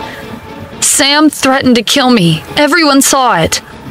Alexander didn't look interested in her version of events. Lily knew she needed to distance herself from the situation. Alex, Mia didn't mean to push Sam into the water. She was trying to defend herself. Ultimately, it's Sam's fault for creating this situation in the first place, she said. Mia was pleased to see her future sister-in-law was sticking up for her. She hooked her arm over Lily's and said, "It's true, it was an accident." Alexander turned cold eyes on Lily and asked, "What gives you the right to interfere with family matters?" Lily's face turned pale. She's my sister, and I'm engaged to your nephew. I'll be a member of your family soon enough, she said, trying to stand her ground. "Well, you're not married yet," Alexander sneered. "Even then, you'll show your aunt some respect." Some of the guests snickered. "Alex, be reasonable," Simon exclaimed, his face red with anger. "I am being reasonable," Alexander replied, unfazed. He didn't care about the specifics. He just didn't want anyone to bully his wife. He turned a deadly glare on Mia and said, "Time's up." He gently placed Samantha down on her feet, turned to grab a hold of Mia, and lifted her up as if he was going to throw her into the ocean. "Alexander, wait!" Samantha yelled, but her husband wasn't listening. I'm sorry," Mia cried out in fear. Please don't let go." Alexander placed her back on her feet, but her legs immediately gave way, and she fell onto the floor. He turned back to Samantha, who walked freely into his arms. "I'm sorry, Sam," Mia said as tears flowed freely from her eyes and down her face. "I didn't mean to push you over the railing. It was an accident. I didn't do it on purpose." She didn't want to die, and she had no idea if anyone would dive into the water to save her the way they had for Samantha. Everyone thought Mia looked pathetic as she continued to sob on her knees for forgiveness. Lorraine's heart ached for her daughter, but she was also becoming embarrassed as she continued to make a show of herself. She reached down to help her up, but Mia waved her away as she continued apologizing. Mia knew Alexander would find a way to punish her somehow. She didn't want to be shot like her mother. As far as she was concerned, Alexander was the devil. "It wasn't you, Mia," Samantha said gently. "Don't you realize, from the position you were in, you wouldn't have been able to push me?" Samantha's words were like a clap of thunder. Everyone was shocked. They knew if it wasn't Mia, it must have been Lily. She was the only one who had been with Mia at the time. Everyone looked at Lily in disbelief. "Lily?" Lorraine asked. She was disappointed that she had fallen for her new daughter-in-law's act and began to like her. "It wasn't me!" Lily exclaimed. She froze for a moment before saying in an innocent voice, "I treat Mia like my own sister. How could I possibly do that to her?" "Ha! Sam's your sister, and look how you treat her," Alexander snorted. Samantha looked at him. He had a lot more to say than usual, and she knew he had a talent for being disparaging. Lily was crumbling and looked to her mother for help. "Sam, stop causing problems," May said quickly. "Our family has fed you and clothed you. Lily has taken care of you since she was young, and I've always been kind to you. How can you be so vicious? You're trying to sabotage your sister with her new family." Even while she chastised Samantha, she suspected that Lily really had pushed her into the sea. She knew her daughter well. Samantha didn't believe May either. She knew there was one thing Lily liked about her, and it was the same thing she wanted to steal from her: Alexander. Both sides had convincing arguments, but only Samantha, Mia, and Lily knew the truth. "Mia, what really happened?" Brady asked, eager to clear up the situation. His beloved sister, the fiancé he was soon to marry, and Samantha, whom Mia had never liked, had gotten themselves mixed up in a mess. He was getting a headache thinking about it. "You believe me, right, Mia?" Lily implored. "I loved you since you were young. I was protecting you." She held Mia's hand and looked lovingly into her eyes. She considered Mia to be a bit slow, and she was confident that she would win her over. Just as Lily knew she would, Mia blurted out, "Sam, you're trying to cause problems for Lily with our family. You're jealous because she's marrying Brady. Well, forget it. I don't believe you." Samantha realized the hopelessness of convincing her, whom she also thought was a bit dim-witted. "You're married to Alexander. Stop trying to get what isn't yours anymore," Chris chimed in, sensing Simon's displeasure at the situation. He knew the Brown family was partial to Lorraine and didn't think highly of Samantha. The other guests had been listening in and had decided that Samantha was still in love with Brady, but had married Alexander instead. They believed she was just trying to cause trouble for the new couple at their wedding. "You need to be a wife to Alexander and stop causing problems," one guest said. Another spoke up, saying, "Alex may not have a pretty face anymore, but he's your husband. How can you still be thinking about Brady?" "Yeah," another said to Alexander, "she's no good." The other guests fell in line with the agreed-upon consensus, trying to please Simon and the rest of the Browns.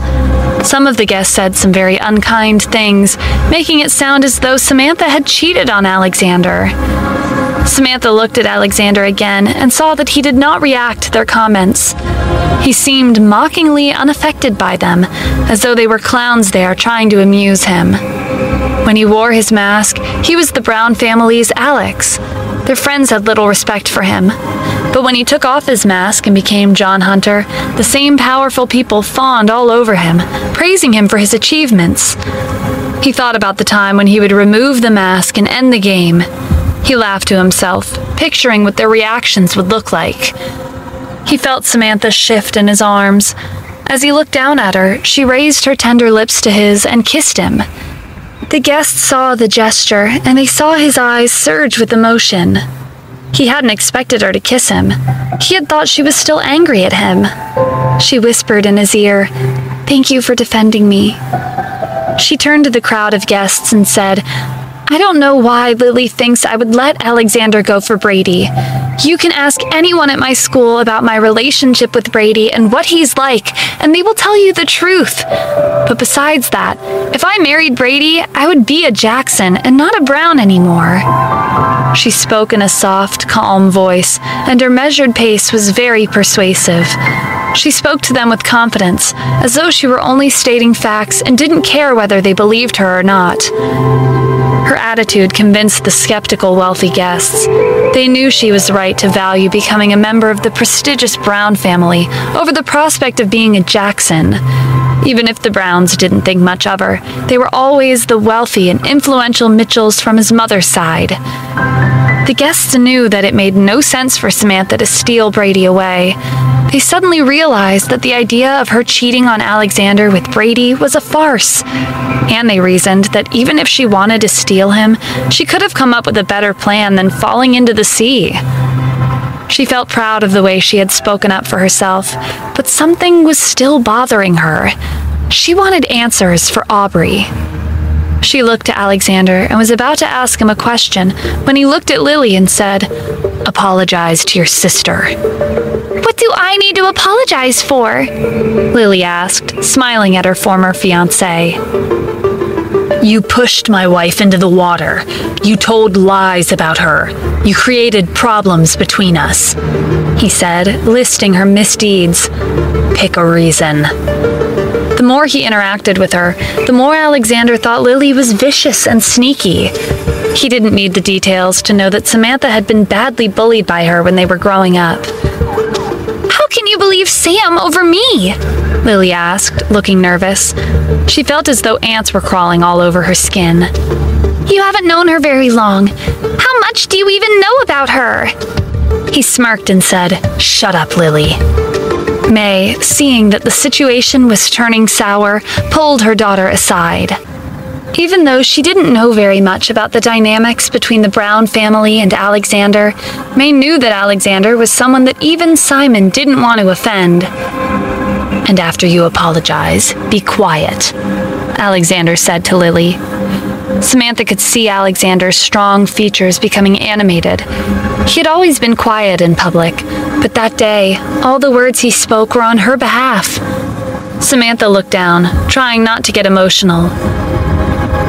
I'm sorry, Sam, Lily said begrudgingly. I must have misunderstood you.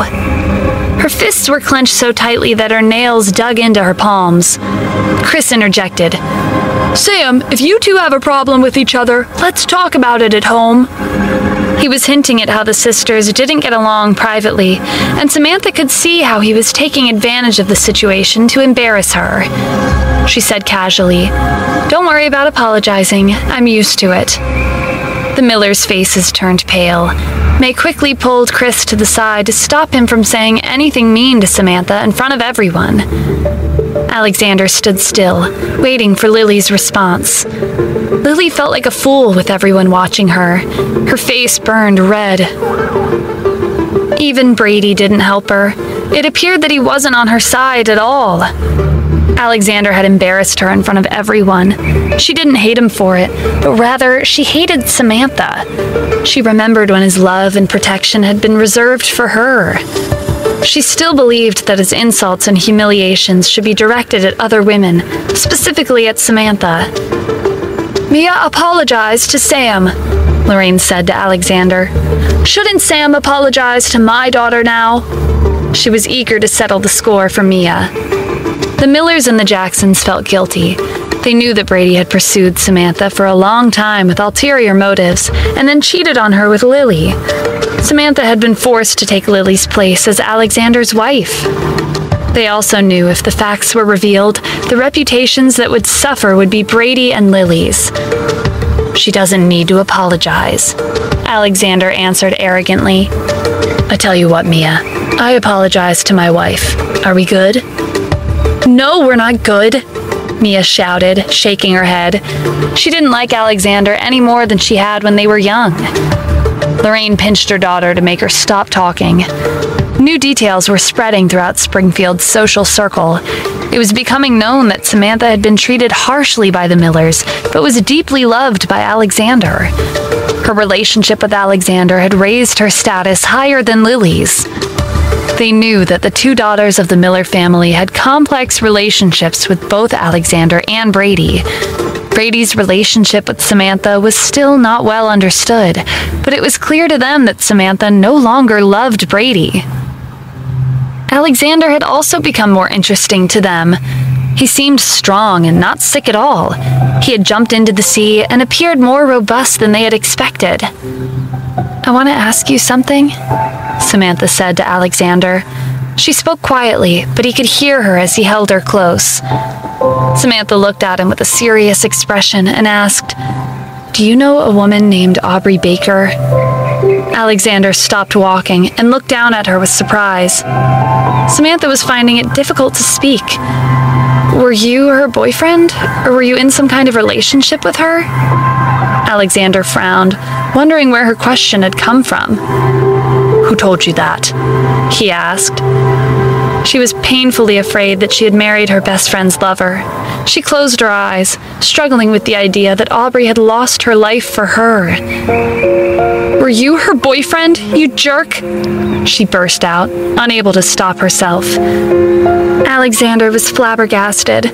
He knew he was desired by other women, yet he had jumped into the sea to save her. He was incredulous that after his display, she would believe a rumor from someone she hardly knew. He pinched the space between his eyebrows in frustration. If it had been anyone else speaking to him in such a manner, he would have them thrown back into the sea. "Could you repeat that?" he asked, trying to hold back his anger. He knew he had a bad temper, and he had been trying to stay calm to be more inviting to her. His stomach hurt when she made him mad. "Answer the question," Samantha demanded, glaring at him. "Did you know she might have been pregnant? How could you do it? Your girlfriend and your child fell into the sea and died, and you're pretending it never happened. Where's your humanity?" He found it funny she used the word humanity. He knew that humanity was scarce amongst the wealthy. "Who told you that Aubrey was my girlfriend?" he replied. "She was Leonard's girlfriend. What's wrong with you?" Samantha was dumbfounded. She remembered Mia had said that her uncle was Aubrey's boyfriend. She had thought Mia meant Alexander. She completely forgot about his younger brother Leonard. "How do you know her?" he asked, beginning to calm down. "She was my best friend," she answered, looking at the floor to hide her grief. The cruise ship was like a high-class club in motion. Apart from its private suites, it offered karaoke, a chess room, a gym, and endless other amenities. Samantha took a bath in the primary bathroom, while Alexander showered in the other. By the time she had finished her bath, he had been waiting for nearly an hour.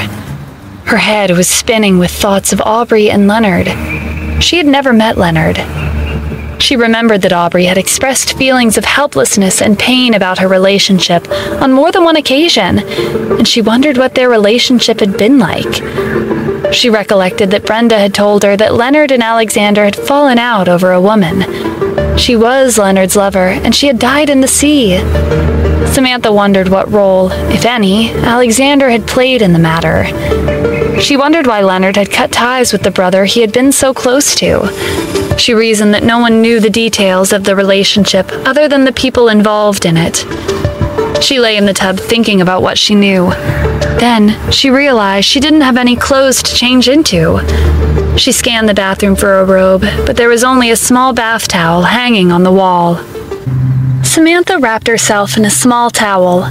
She opened the bathroom door and asked into the room, "Alex, are you in here?"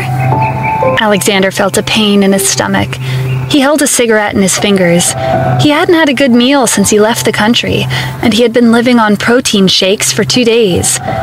He heard the sound and saw her small head peeping out from the cracked door. She scanned the room until her eyes met his. "There's no robe in the bathroom," she said. Alexander took a drag from his cigarette. His face became covered by a curtain of smoke, and he looked at her, seemingly deaf to her remark. "Alex?" she beckoned. "Alex!"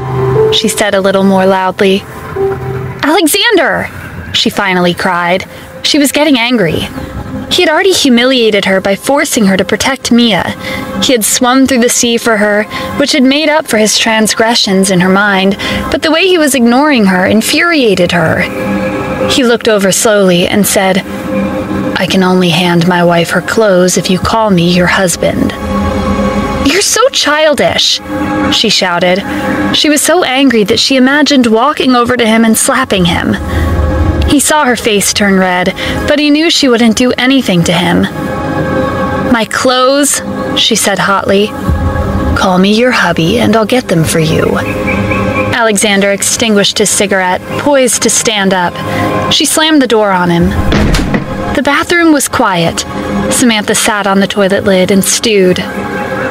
She wanted to wait for him to go to the party and then find a steward to bring her clothes. He felt rejected by her refusal to call him hubby, and his face sank at the sound of her closing the bathroom door. He could see she was getting bolder. He didn't think she would have treated him in such a way before. After a while, he brought her clothes to the bathroom door and knocked. He wanted her to go with him to the party. "Open the door," he said sternly. She didn't respond. He didn't need to see her to know that she was staring at the door as if she was staring at him. "If you won't unlock it, then please come out here." His voice became even more serious. A few moments later, the bathroom door opened, and a small hand reached out with an upward palm. "Thank you," she said awkwardly. She waited for him to pass her the clothes, but instead of fabric, she felt his warm hand touch hers. He grabbed her and gently pulled her out of the bathroom. Samantha wasn't completely covered, so she put her other hand against the wall to stop herself. Her bare shoulder was exposed in the doorway. "Alexander!" she yelled in protest. His eyes fell on her slender arm, and he saw the faint purple bruise that hadn't yet faded completely from her shoulder. He felt a sudden pang of guilt and asked, "Does your shoulder feel better?" Her face darkened, and as he gazed at her shoulder, she took the opportunity to snatch her clothes from his other hand. She changed into her dress behind the closed door. The dress was white, with a high collar and long sleeves. On the inside was a layer of fine satin, and the bottom of the dress was made of tiers of white gauze. She felt like a princess in it. Although formal dresses were typically for an engagement party on a ship, it was unusual for long sleeves to be worn. She knew the design of the dress was exceptional. She wondered where Alexander had gotten it. She had been in such a bad mood that she hadn't paid much attention to it before she put it on. She could hear him on the other side of the door. He could hear her inside of the bathroom. His words still swirled through her mind. "Call me hubby and I'll give them to you." She silently cursed at him. He made her feel trapped. She practiced the way she might say it in her head. "Hubby, give me my clothes." She thought the phrase "give me" might be too suggestive, and she changed it to "hand me." The dress fit her perfectly. She felt a rush through her body when she thought about how he had personally taken her size and knew it well. It was almost 8 o'clock when she left the bathroom. Her hair was half dry. She wasn't done up fancifully or wearing impressive makeup. She had a different, more natural kind of elegance and beauty. Alexander covered his handsome face with his mask. He took her by the hand, and they walked out together. "Where are we going?" she asked. "Let's go watch the show," he answered with a smile. The banquet hall was on the 3rd floor of the ship. It was a spacious room, decorated beautifully with white roses and colorful balloons. Samantha followed Alexander inside, where the engagement party was well underway. Lily and Brady stood on the stage, smiling at their friends and family. Springfield's elites followed many rules of behavior, and the evening's earlier antics had been selectively forgotten. If the host didn't mention the episode, they wouldn't mention it either. They would save their gossip for later. Brady was smiling stiffly until he saw Samantha walk in. Alexander scanned the room, and a mischievous smile flashed across his face. "What did you mean when you said the show?" Samantha asked. The guests were all focused on Lily and Brady, and no one noticed Alexander and Samantha enter the party. "Just wait," Alexander said as he played with her soft hands. A gift segment was planned for the engagement party, and Lorraine had prepared a video to play to welcome Lily into the family. The huge projection screen was turned on, and the video began to play. Instead of the elegant piano music Lorraine had used, deafening rock and roll blared from the speakers. On the screen was a group of people dancing, and the words Marbella 77 flashed. "Marbella 77?" Samantha asked, looking up at him, shocked. That was the night of Brady's bachelor party. That night, she had planned to record Brady, but Alexander had seized her and dragged her out of the club. It was not a good memory for her, and her face sank. She was unable to look at Alexander. Alexander looked at Samantha expectantly, but she didn't look back at him. He knew what the video was going to show because he was the one who had swapped it with Lorraine's video. The image of the dancers stopped, and a video of Brady at the bar started playing. "Why are you rushing into a marriage again so soon?" said a voice. The conversation in the video blasted over the stereo. "So what if I get married?" Brady replied, holding a beautiful young woman in his arms. He kissed her hard on the lips and said, "That doesn't change anything." The video displayed a chaotic party. The guest watched Brady drunkenly try to rip off the woman's clothes. She coyly rebuffed Brady, and his friends who stood around him began to cheer. "A wife is just for having my kids, taking care of my family," Brady continued over the speakers. The model laughed and said teasingly, "I thought you were deeply in love with Lily." She stroked his arm on the giant projection screen. "Get over here," Brady said as he pushed the model onto a chair. "Oh, Brady," she said, giggling. "You taste different from my fiancé," Brady said as he kissed her. "Unfortunately," added another voice from the background. The scene looked rotten and dirty to the onlooking party guests. They found it unbearable to watch. She stole a quick glance at Alexander. His face looked hard and as cold as ice. His eyes looked like weapons pointed right at Brady. The content of the video was explosive and made Brady appear disgusting to those watching it. The party guests were in an uproar and began animatedly discussing what they were seeing. "Turn it off!" Lorraine roared, losing all her composure. "Turn it off right now!" "Is there a virus in your video or something?" A frantic member of the ship's staff asked her. "I can't turn it off." The guests by the stage began to laugh. Brady! Lily cried out, turning to look at her fiancé with reproach. "That's not me," he said. "Baby, it's not me, it's fake." Brady was in a panic. He didn't understand how that video could have been shown. "Mom, what were you thinking playing that?" he asked Lorraine. "That's not the video I made," she howled. To be safe, Lorraine had made the video herself. She knew she couldn't have made such a mistake. She couldn't understand what had happened. The Miller, Brown, and Jackson families were crowded around the stage in a state of chaos. The Millers tried their best to comfort Lily, while Lorraine scrambled for the reason for the video switch, and Brady furiously insisted that he had been framed. "I didn't know Brady was like that," they heard a guest say. "I wanted him to marry my daughter. Thank God he's marrying Lily instead." Most people had been under the impression that Brady was a gentleman. Very few knew about his reputation as a playboy. It was clear to them that the video Lorraine had made for Lily of her sweet son Brady was a hollow pretense. Samantha asked Alexander quietly, "Did you do this?" Alexander looked at her for a moment and then said, "Yes." She realized that this is what he meant by the show. She guessed that the only reason he had been willing to participate in a family meeting was for the opportunity to switch the videos. She could see that he had sought to destroy Brady's image, as well as damage the reputation of the entire Jackson family, while potentially starting a feud between the Millers and the Jacksons. As she watched the mayhem on the stage and the couple's embarrassment, a feeling of satisfaction welled up in her heart. The Millers had forced her to marry someone she didn't love, and the Browns hated her. She considered Brady to be heartless and Lorraine to be mean. Watching the scene in front of her, she felt like they had gotten what was coming to them from her and Alexander. When they felt like they had seen enough, Alexander and Samantha started to leave. "Alex!" they heard Simon call. He seemed to appear out of nowhere, and his hair was in disarray. "Are you feeling all right?" he asked. He looked at Alexander closely, probing for weakness in him. Everyone had seen Alexander swim, as well as holding Mia up above his head. They had seen that he wasn't a weak person. Alexander held Samantha by the waist with one hand, and with total transparency admitted, "You guys were always the ones who said I was sick, not me." Simon staggered backward. He suddenly perceived the fierce young man as a threat.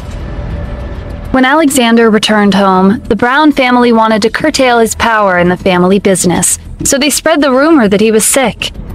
Friends of the Browns had begun to discuss the lie over time, but no one had ever confirmed his condition. "Where are you going?" Simon shouted after Alexander as he walked Samantha out. "Everyone in the family is still here!" His temples were throbbing in rage. Alexander smiled indifferently. "Sam!" Chris shouted as he rushed over to her, looking embarrassed. "Why don't you go check on your sister?" Lily's engagement had been a coup for the Millers' social standing, and the video had hurt them. The Jacksons were favored by the Browns, and the Millers had to hold their tongues with the Jacksons, even if they were furious with them. The Millers had Samantha, though, and they knew Alexander loved her. Chris hoped Samantha would come to stand with them, so the Jacksons would have to give them an explanation. They thought that Samantha's support would mitigate their humiliation in front of Springfield's upper crust. "What can I do?" Samantha asked, pretending not to see right through Chris's plan. "You're her sister," Chris said. "You should comfort her." "It's better if I don't. I don't want to upset her, or make her think I'm there to see her being made a fool of," she said, shaking her head. "She might think I'm there for Brady." Samantha looked toward the stage. She didn't want to embarrass herself by getting mixed up in the scene. Chris's face turned red. He was angry, but he couldn't think of anything to say to make her go to her sister. Lily had insisted that Samantha had wanted to be with Brady, so she felt she had a legitimate excuse not to go to her. She could see Alexander smiling despite his mask, and she thought she saw a hint of pride on his face. He was thinking, "My kitten is finally showing its claws to these so-called family members of hers. She's making progress." A few of the nearby female guests caught Alexander's handsome smile. They admired the half of his face they could see. The guests were all captivated by the drama in the banquet hall. Only a few people idled on the deck of the cruise ship. "Where are we going?" Samantha asked as Alexander led her to the deck. "Home," he answered. She saw 2 boats parked beside the ship, and she noticed Jack on one of them, communicating with the crew of the ship. She realized that he was the one who had brought her clothes. As she was about to disembark the ship for the smaller boats, she looked behind her to see David. "David!" she called out to him. "Thank you so much for your help today." "What's your number?" he asked, taking out his phone. Alexander pulled Samantha by the hand and shot David a warning look. "What do you want?" Alexander asked with disgust. He had the feeling that David was someone to watch. "Why are you so possessive?" David asked in a derisive tone. "I just want to be your friend." He knew who Alexander and his family were, but Alexander couldn't figure out who David was. Samantha ignored Alexander because David hadn't hurt her. He had saved her, and she liked him because he looked so similar to her friend David from school. Samantha started to give David her phone number. She planned to take him to dinner and buy him a gift to thank him. Halfway through speaking the numbers, Alexander kissed her to stop her from continuing. She was embarrassed because of the people watching them on the deck, and she tried to bat him away.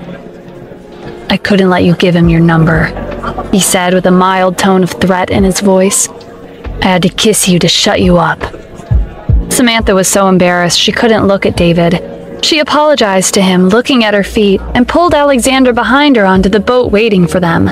She felt humiliated. One of David's minions, who had been blending in as a crew member, walked over to him.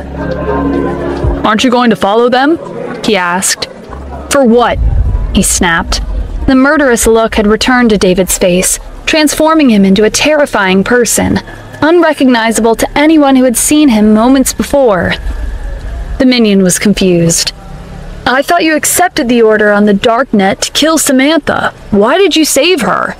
he asked inquisitively.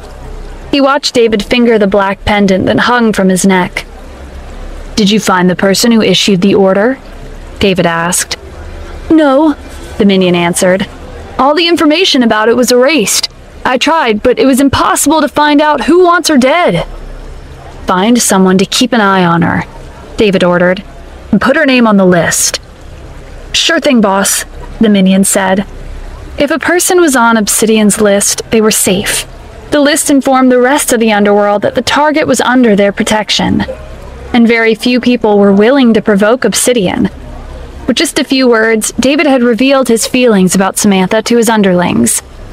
The minions didn't understand why, with his good looks, fame, and power, David would fall for a married woman, but it was clear to him that he had. He accepted that his boss had started to like her and didn't want to kill her, but he had a difficult time accepting that he wanted to protect her. David watched the 2 small boats disappear into the vast ocean. When he could no longer see them, he looked back at his minion. "Where's the information I asked you to get me?" he asked. "I emailed it to you," the man answered dutifully. "What's the number?" David asked, pulling out his phone again. As he read him the phone number, David recorded it on his phone. Then, he sent Samantha a text message, letting her know it was he who was texting her. He knew she was aware of his complex identity. "Do you want me to make you a social media account?" the young minion asked. "You could connect with her that way." "Social media?" David repeated. He had never needed to use it. The minion saw the look of curiosity on his boss's face and quickly made one for him. David looked at his new profile and began to change his self-introduction. Jack and Tim each drove a boat. Alexander had taken Samantha with him on Jack's and had Jack jump over to Tim's boat to ride with him. The interior of the small yacht was very luxurious. There were couches set up in front of entertainment centers, laptops, and coffee tables with cakes, snacks, and red wine. Samantha and Alexander were alone on the boat, but she didn't want to talk to him. Jack and Tim had already made it to the shore, and only their boat was still at sea. Her curiosity finally got the better of her, and she asked him, "Who's driving the boat?" Alexander took off his mask and threw it beside him. He looked up at her with a gloomy expression, looking down again to take a drink of water, and sat silently. "If you don't want to talk to me, that's fine," she muttered softly. She saw Alexander's face drop. She could see his temper rising, but she noticed that he was holding it inside instead of exploding. He walked over to the control panel, and she could see his skillful, quick movements as he operated it. An automated female voice came from the stereo. "Automatic driving system has been activated. Latitude and longitude coordinates successfully acquired." She felt silly for asking him the question. The chop from the waves at night was very strong, even in their luxury yacht, and he staggered backward. "Are you all right?" she asked worriedly, running over to him. She lost her balance and almost fell over because of the lurching boat.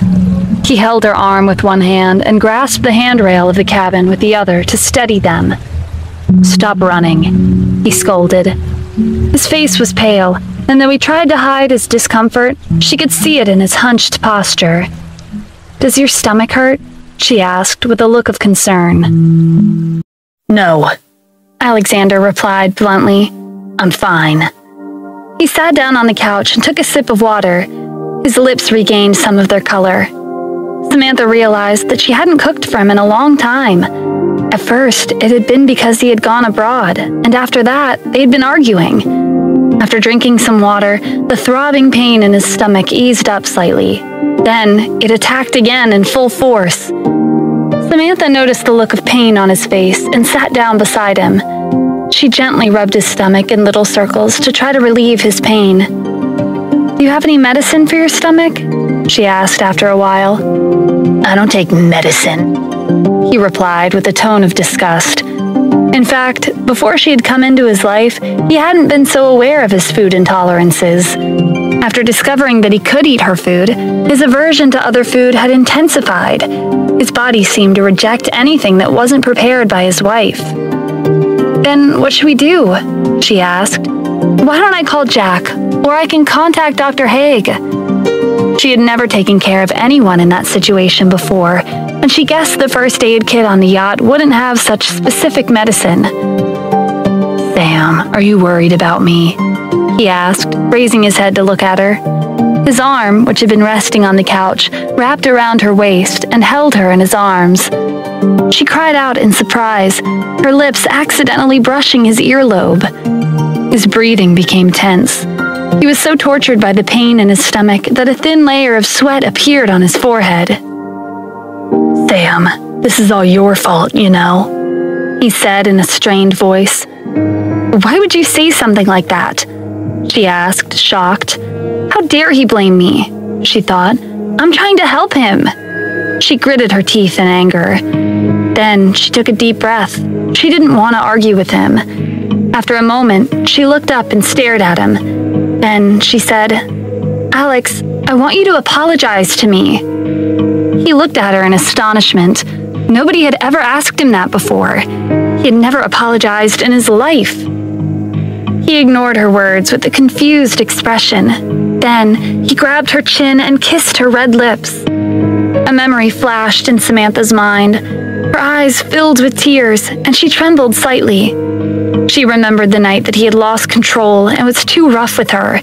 He hadn't been able to control his emotions and was overcome by his desire. Alexander could feel her fear and knew what she was thinking about. He was reminded of how she had looked at him that night, and he felt a terrible pain in his heart. There was a moment of silence on the yacht as Samantha fell into deep thought. From the moment Brady's video had started, she understood what Alexander was trying to do. She knew why he had gone to the bar that night. That must have been a lot of work putting that whole thing together, she thought. I know that was his way of apologizing to me. But if we're gonna stay together for any amount of time, that just isn't good enough. She didn't like that kind of manipulative way of dealing with things. It was almost as repulsive to her as violence. Alexander suddenly decided that he wanted to know more about the man who had saved her at sea.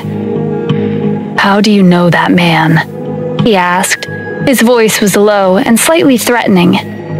His name is David, she said. We helped each other out once, but I don't know him very well. Her explanation was brief.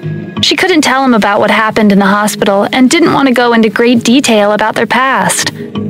Alexander couldn't stop himself from snorting out loud. You don't know him very well, he thought. His eyes were glued to you the whole time. I don't believe you for a second. I don't want you contacting him again, he said angrily. Why not? She asked. They still have to thank him, she thought. The pain in Alexander's stomach had eased up a little. He touched her delicate face with his fingertips. He was obviously talking to you for a reason, he said. He paused for a moment and continued in a serious tone. Maybe he noticed that you weren't bad-looking and wanted to sell your body. No, he wouldn't do something like that, I'm sure, she said. Her intuition told her that David wasn't that kind of person, but she had to admit that the time they had met in the supermarket, his attitude toward her had been suspicious. And when he appeared in the hospital, he had made it clear that he had to hide his identity. Do you know how much money he could get with a woman like you? He asked. She didn't know what to say. She shook her head with wide eyes. Do you have any idea how many young women are kidnapped every year? He asked. She swallowed hard. She didn't know the answer, but something told her that there must have been a lot of them. Are you afraid? He asked. She didn't respond, but he seemed satisfied with her reaction. He held her face in his hands and said, Stay by my side, and don't get involved with men like that. Samantha wanted to roll her eyes. And what about men like you? She thought. He's just saying these things to try to scare me. The ship arrived once again at the dock, and the passengers started making their way to shore. When Alexander reached solid ground, his stomach pain flared up again. It was even worse than when he had been on the yacht. Jack and Tim were there to escort him back home. Alex, can I take you to see Dr. Haig? Jack asked. He looked worried, but not very surprised. He seemed to have expected Alexander to have stomach problems. Samantha asked Jack, has he been suffering from a lot of stomach pain recently? Jack was about to answer when Tim took a step forward and said, Yes, miss. His stomach has been hurting for some time. It's probably because he hasn't been eating enough. Alexander gave Tim a dirty look as he thought, and why is that? Why haven't I been eating enough? Because Sam, my chef, has gone on strike. She felt guilty and said to Alexander, Why don't you go to Dr. Haig's place to see if there's something she can do? No, I won't go, he said defiantly, leaning on Tim to help him stand. Whatever you say, Alex, it's your body. I don't know why you're being so stubborn, she said with a sigh. She thought, for someone who's almost 26 years old, he can act like such a child sometimes. The weather that night wasn't bad. The sky was clear and filled with stars. Alexander looked at her and said suggestively, My stomach needs nourishment, not treatment. I didn't say I wouldn't cook for you, she said irritably. God, he's so dramatic, she thought. This could all go away if he would just apologize. The sea breeze was blowing through her hair. She tucked the loose strands behind her ears.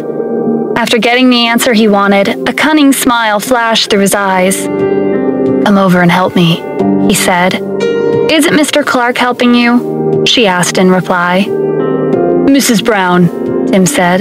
There's no need to be so formal. You can call me Tim. She smiled at him warmly and said, Okay, Tim. Alexander narrowed his eyes and tried to control his jealousy. Samantha reluctantly helped Alexander over to the car. Then she helped him get inside, letting him rest his arm on her shoulder. Alexander's stomach problems were more serious than they had imagined. He had started to get stomach ulcers. Brenda was prescribed an intravenous drip, and he needed to stay in the hospital for observation. Samantha prepared him meals at home and took them to the hospital. She always arrived on time, but she never went in herself. She would ask someone else to take the food into his room. On the third day, Tim met her with a troubled expression on his face. Mrs. Brown, you should come with me and give Mr. Brown the food personally, he said. If you aren't there, he won't eat.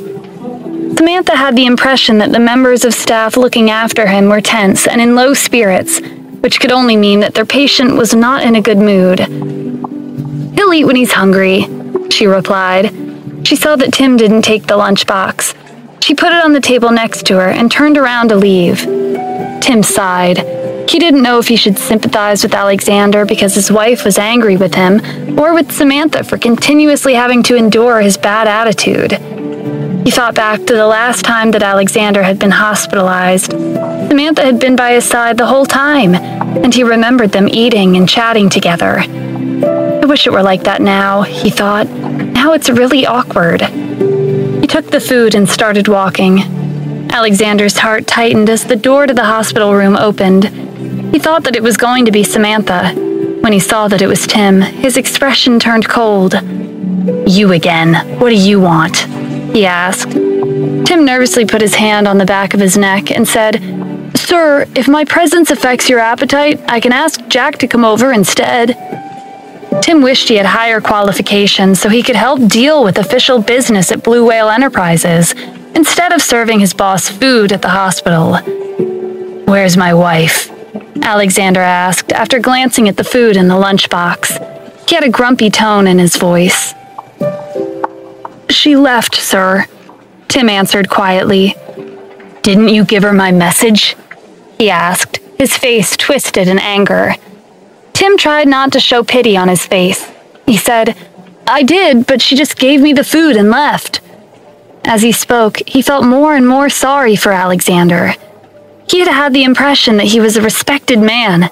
After all, he was the son of the Brown family and was rich and powerful beyond compare. But his wife wasn't even there by his side. How sad, he thought.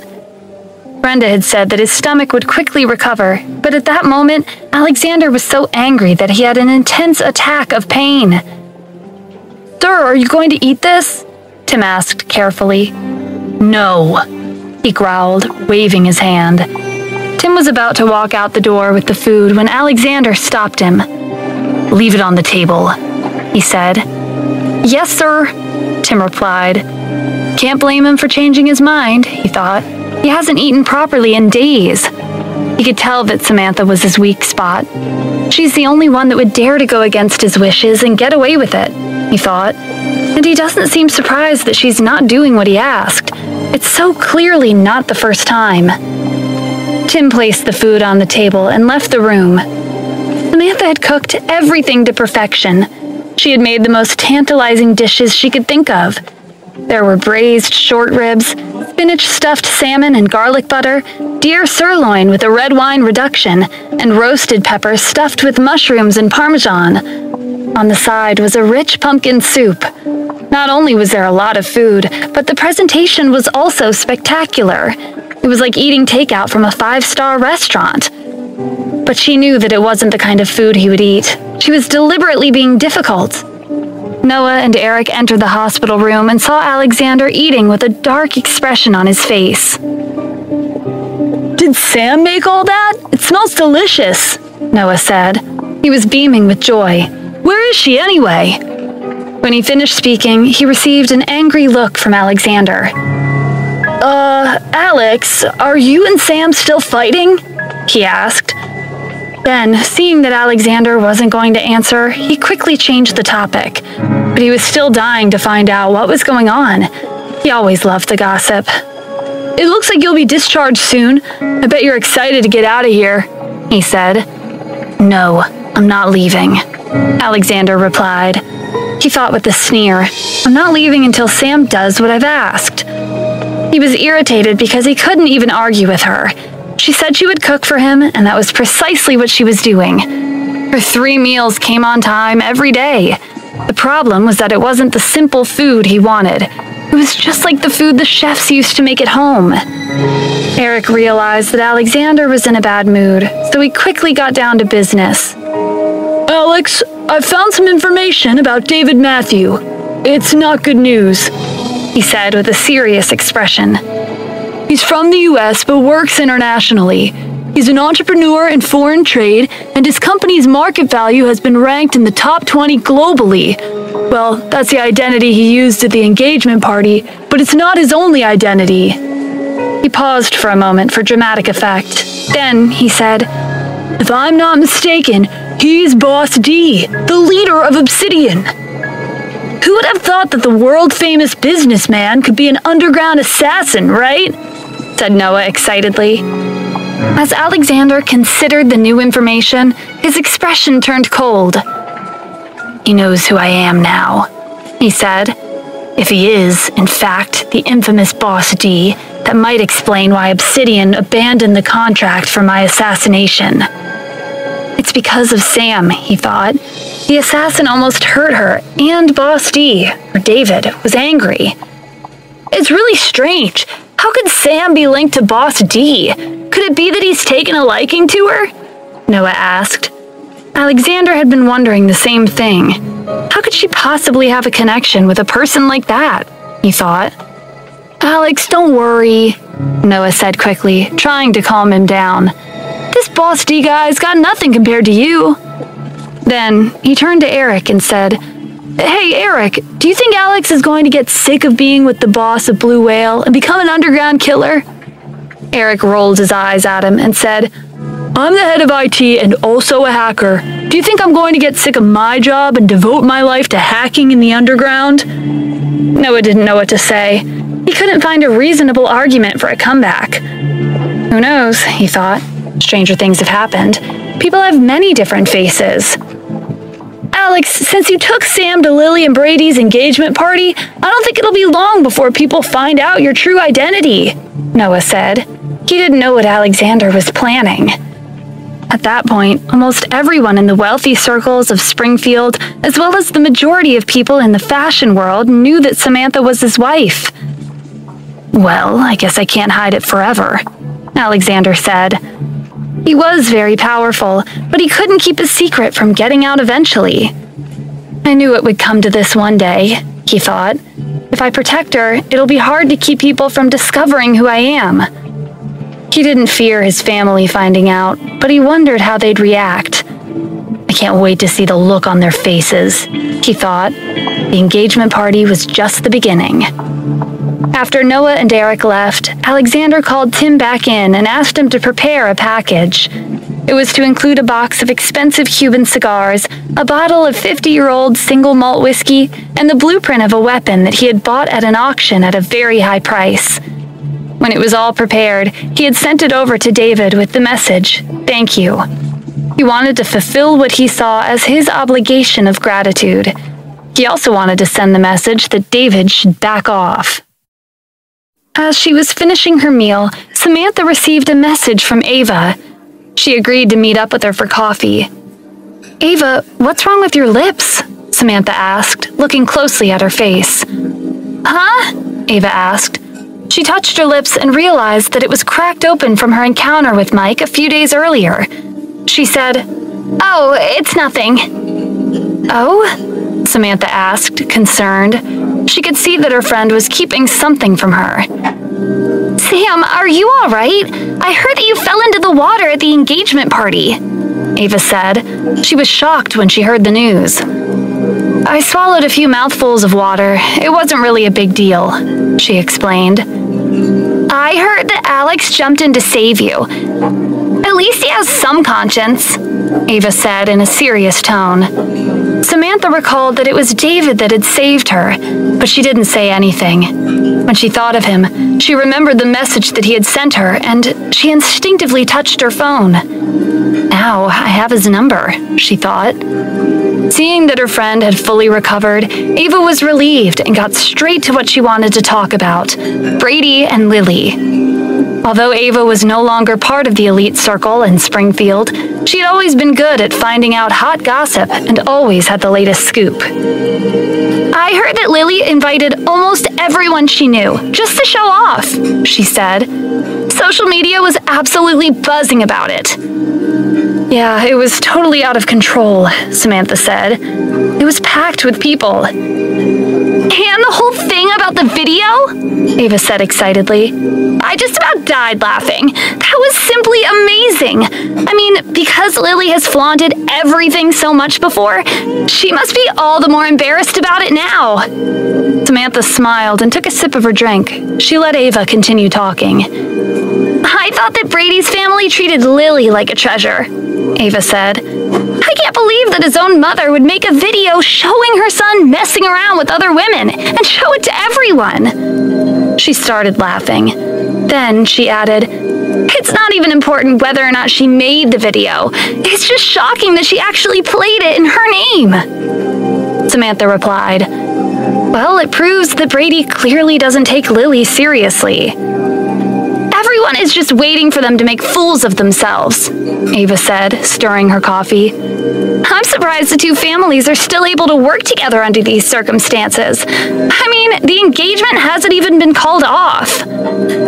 Brady, the scum, even said the person in the video wasn't him. He said it only looked like him. Can you believe it? Samantha said. Like he was framed. Lily's even backing him up too, saying that she trusts him completely. Ava said, rolling her eyes. "It must be nice to be so shameless.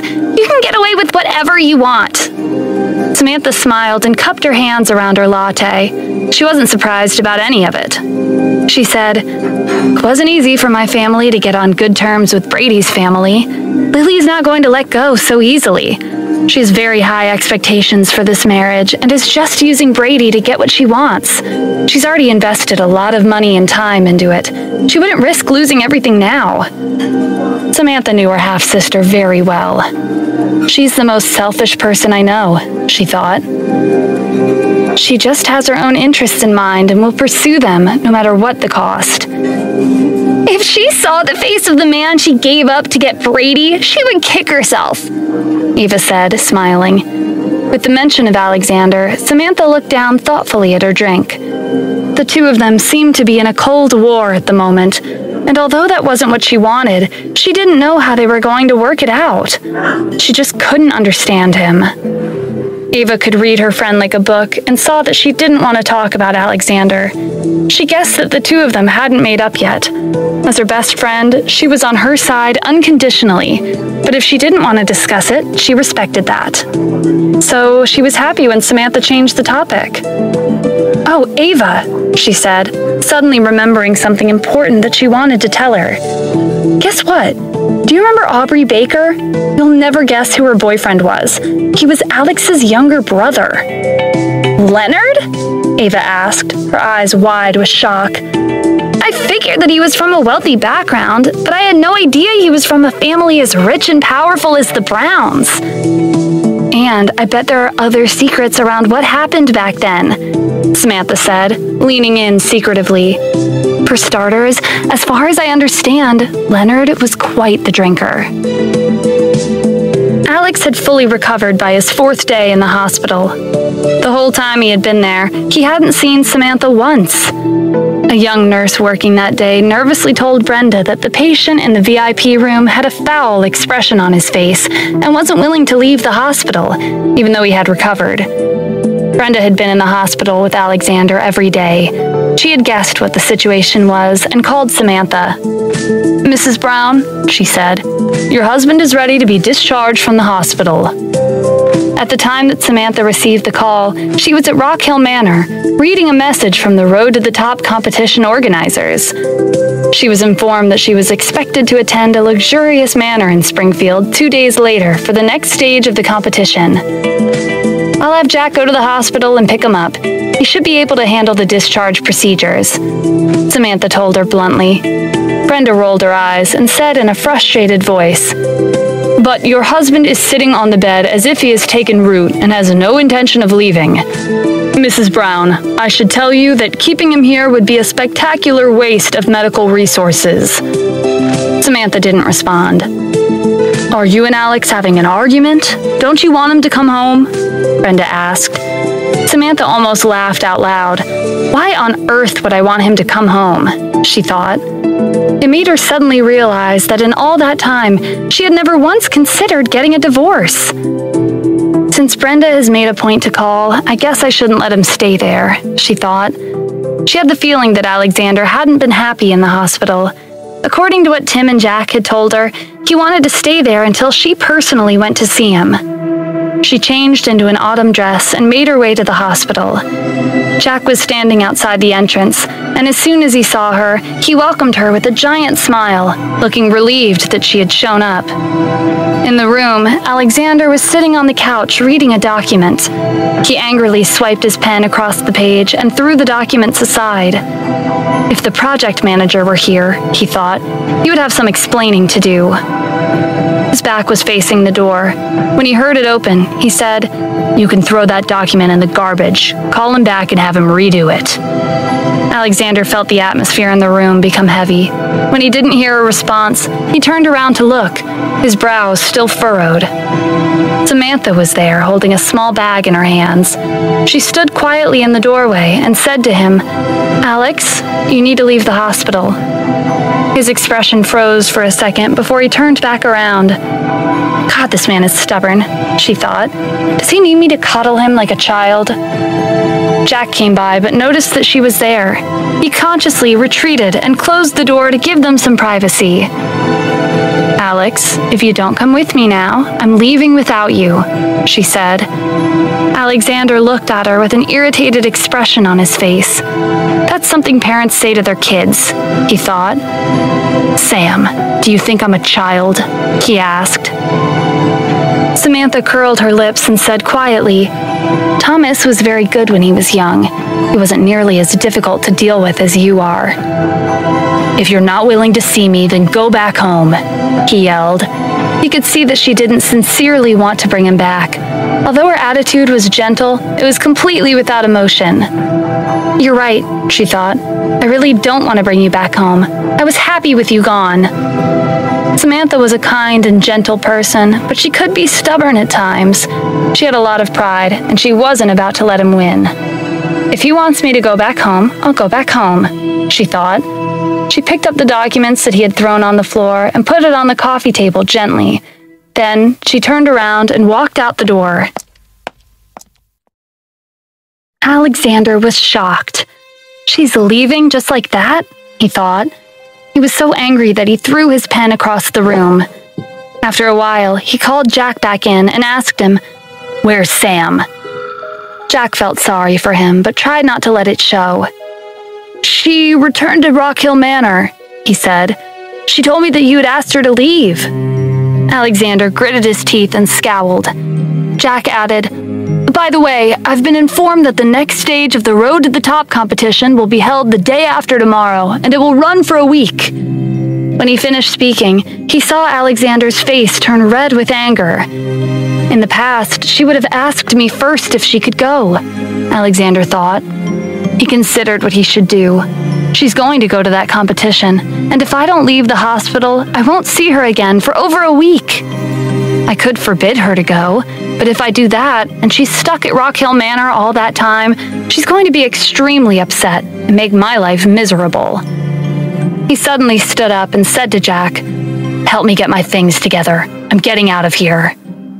He walked a few steps and then stopped and said, "On second thought, go and get a special cake made."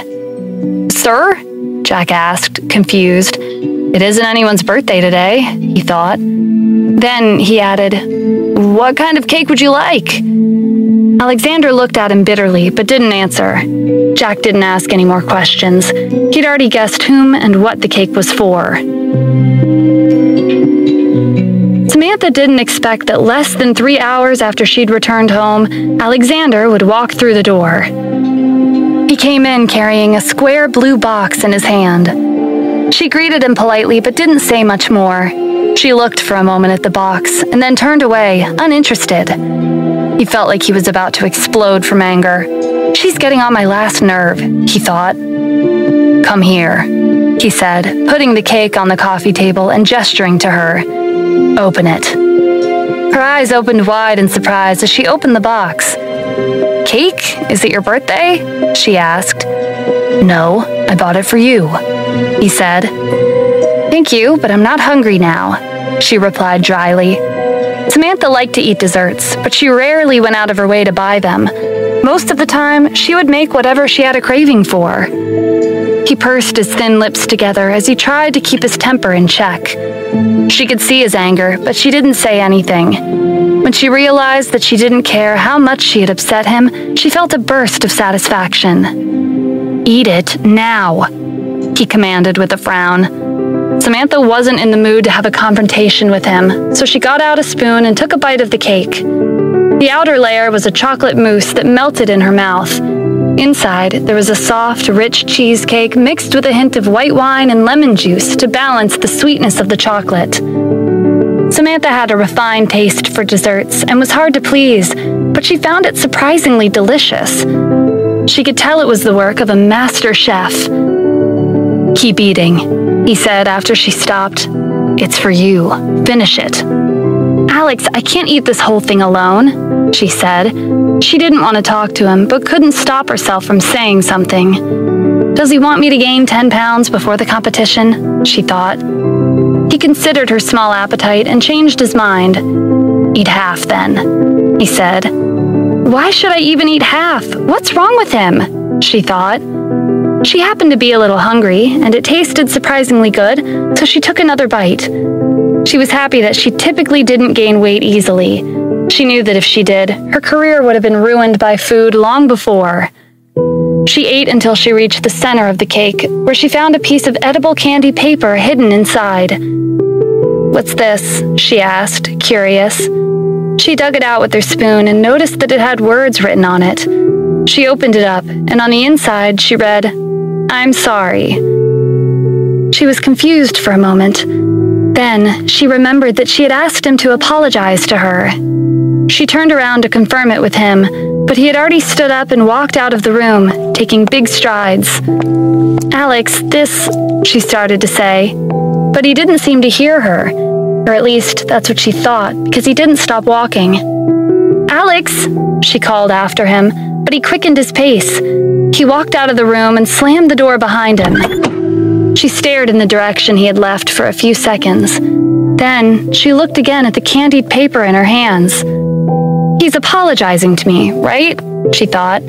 Then why did he run away after? Why does a simple apology have to be so difficult? She thought about it for a while. With his personality, background, and status, he's probably never apologized in his life, she realized. After having been in a bad mood all day, considering what had just happened, she couldn't stop herself from laughing out loud. The sweet cake, together with an awkward apology she had just received, made her feel better. She thought with a smile, "I'm probably the only person in the world who's received an admission of guilt from that man."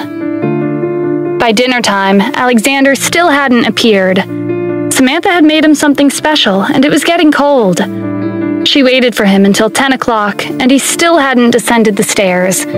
So she covered his food, washed up the dishes, and prepared to go to bed. If she had looked on the balcony, she would have seen the scarlet glow of his cigarette not far away. He had been there all evening, smoking one cigarette after another.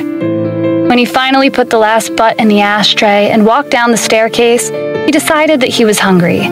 So he turned the corner towards the dining room. "Sir, Mrs. Brown made dinner for you, but it's cold now," a member of the staff on the night shift said. She had made him homemade chicken noodle soup with vegetables, grilled shrimp, and a chicken casserole with rice. She had been sure to cook food that would all be gentle on his stomach. It had already gone cold, but he thought it looked very appetizing. As he got closer, his mouth started to water at the smell. Finally, he thought, it's the same kind of simple food she used to cook before. It instantly put him in a good mood, and he ordered the staff member to warm it up for him. She was surprised that he was willing to eat cold leftovers. She expected him to tell Samantha to cook something fresh. After eating to his heart's content, Alexander returned to his room. There was a small bump in the middle of the oversized bed, and in the light of the moon, he could see her soft hair spread out on the pillow. Seeing that image, he finally relaxed after having been tense for quite some time. The corner of his mouth raised slightly as he walked into the bathroom to wash up before getting into bed. He saw her bury most of her face under the blanket as he approached. "What's wrong?" he asked. He climbed into bed, placed his big hand on her stomach, and pulled her tightly into his embrace. She quickly turned around to face him. In the dim light, he could see her big eyes looking straight into his. Alexander held his breath and said in an awkward voice, "You weren't sleeping?" He had deliberately waited for her to fall asleep before coming to bed. Samantha raised herself up to look at him. She blinked and said in a soft voice, "I was waiting for you." It may have been because it was dark, but he thought he sensed a bit of laughter in her eyes. An unnatural expression flashed across his face, and he became even more serious. "Why were you waiting for me?" he asked. "Alex, let's stop this," she said. "Look, I accept your apology. I also want to apologize for my rude behavior these last few days. Please forgive me." His face darkened. What kind of nonsense is she talking about? He thought. She deliberately made me angry at the hospital the whole time I was there, and now she's seriously begging me for forgiveness? He felt like she was treating him more like a roommate than a husband. "When did I apologize to you?" he asked. "I didn't, and I won't." After holding in his anger for such a long time, he wasn't willing to give in after her one little statement. But he also didn't want to say anything too unpleasant to make her angry again, or to make her cry. "Yes, you did, with the cake," she said. She could tell that he was just being stubborn. "Jack bought it," he said. "But who told him to buy it?" she asked under her breath. "Look, apologizing isn't a matter of losing to someone. No one's going to laugh at you. I'm not going to laugh at you. Why is it so hard for you?" Alexander took a breath and narrowed his eyes. She's not going to give up, he thought. "Sam, if you make me angry again," he started to say. He didn't know what he was going to use as a threat, but his eyes had already landed on her red lips. She covered her mouth, but after a few seconds, she let go again. After the night that they had slept together, she realized that some level of intimacy was probably going to be inevitable. They were married, after all. Of course, she always had the right to refuse, but she also wanted to try to make the marriage work. "Then go to sleep," she said, pulling herself back into the blanket. A moment later, she said, "Good night," before turning around to end the conversation. "And what about me?" he thought. "I have this beautiful woman in my arms, and she expects me to just fall asleep." He looked at the back of her head and pinched the bridge of his nose as he realized she was starting to stand up to him more every day. It wasn't in his favor because it meant that there was something that he had no control over. Yet, he wasn't entirely unhappy with the thought. In fact, he felt rather proud of her. He finally realized that, although it seemed like a recipe for trouble, it was preferable to what he had had before, and he would gladly endure it. The following day, when Samantha woke up, Alexander wasn't in the room. There was no one downstairs. "Good morning, Mrs. Brown. Mr. Brown went to work early this morning," Jim said when he saw that she was looking for him. She looked at the time and noticed that he had left an hour earlier than usual. "Then what did he eat for breakfast?" she asked. His stomach seems to be feeling better, she thought, but if he doesn't take good care of it, it won't be long before it starts hurting again. "He didn't eat anything, I'm afraid," Jim said with a sigh. "You know, last night he ate your dinner warmed up. I've been working with him for over 20 years, and that was the first time he's ever been willing to eat food that had been reheated, and it was only because you made it." "Jim's just trying to make me feel sorry for Alex," she thought. She smiled warmly and said, "You don't have to do that, Jim. Alex and I have worked out our differences. We're not fighting anymore." "Well, why didn't you say so earlier?" he said, giving her a wink. What an old fox, she thought, laughing. He's still got some tricks up his sleeve. He smiled at her and said, very good, I'm glad to hear it." She thought that Jim was very kind and sweet. She had grown quite fond of him in her short time there. Samantha went to the kitchen to make Alexander some food. She made 2 quiches with green onion, ham, and egg, and baked a batch of blueberry muffins. She put it together into a lunchbox and was just about to ask a housekeeper to have it sent to him when she realized something. Why did Alex go to the company so early today? She thought. Could it be that he was angry last night when I brought up his apology? She brushed the thought out of her head. Since we've worked everything out, there's no reason for me not to send this to him myself, she thought. She decided to bring it to him personally. When she arrived at Blue Whale Enterprises, she once again marveled at how impressive it looked on the inside. As soon as she stepped into the lobby, the assistant approached her to ask if she needed any help. "I came to deliver breakfast to the boss. Is he in?" Samantha asked. The assistant didn't give her an answer right away. Instead, she gave Jack a call first. While she was waiting, Samantha received an unexpected call from her father to ask if she wanted to go out for breakfast. She was about to make up an excuse to reject his offer when he said he needed to talk to her about Thomas, so she reluctantly agreed. "Miss, you can go in now," the assistant said, with a hint of jealousy in her voice. Like many other people, she wanted to get closer to Alexander, but hadn't had the chance. There weren't many people who could show up at his door and be allowed inside. Sorry, I suddenly had something urgent come up. Can I ask you to take this up for me?" Samantha said apologetically. "Me?" the young woman replied with an excited expression. "It's my lucky day," she thought. She answered, "Of course I can." Jack could tell the day before that Alexander had been eager to see Samantha, but when he informed his boss that she was coming to deliver food, he asked him coldly, "Who told her to come here?" Jack was confused. He didn't understand how his attitude could change so drastically in less than 24 hours. As Jack was hesitating, Alexander asked him, "How do I look?" Jack looked at him surprised.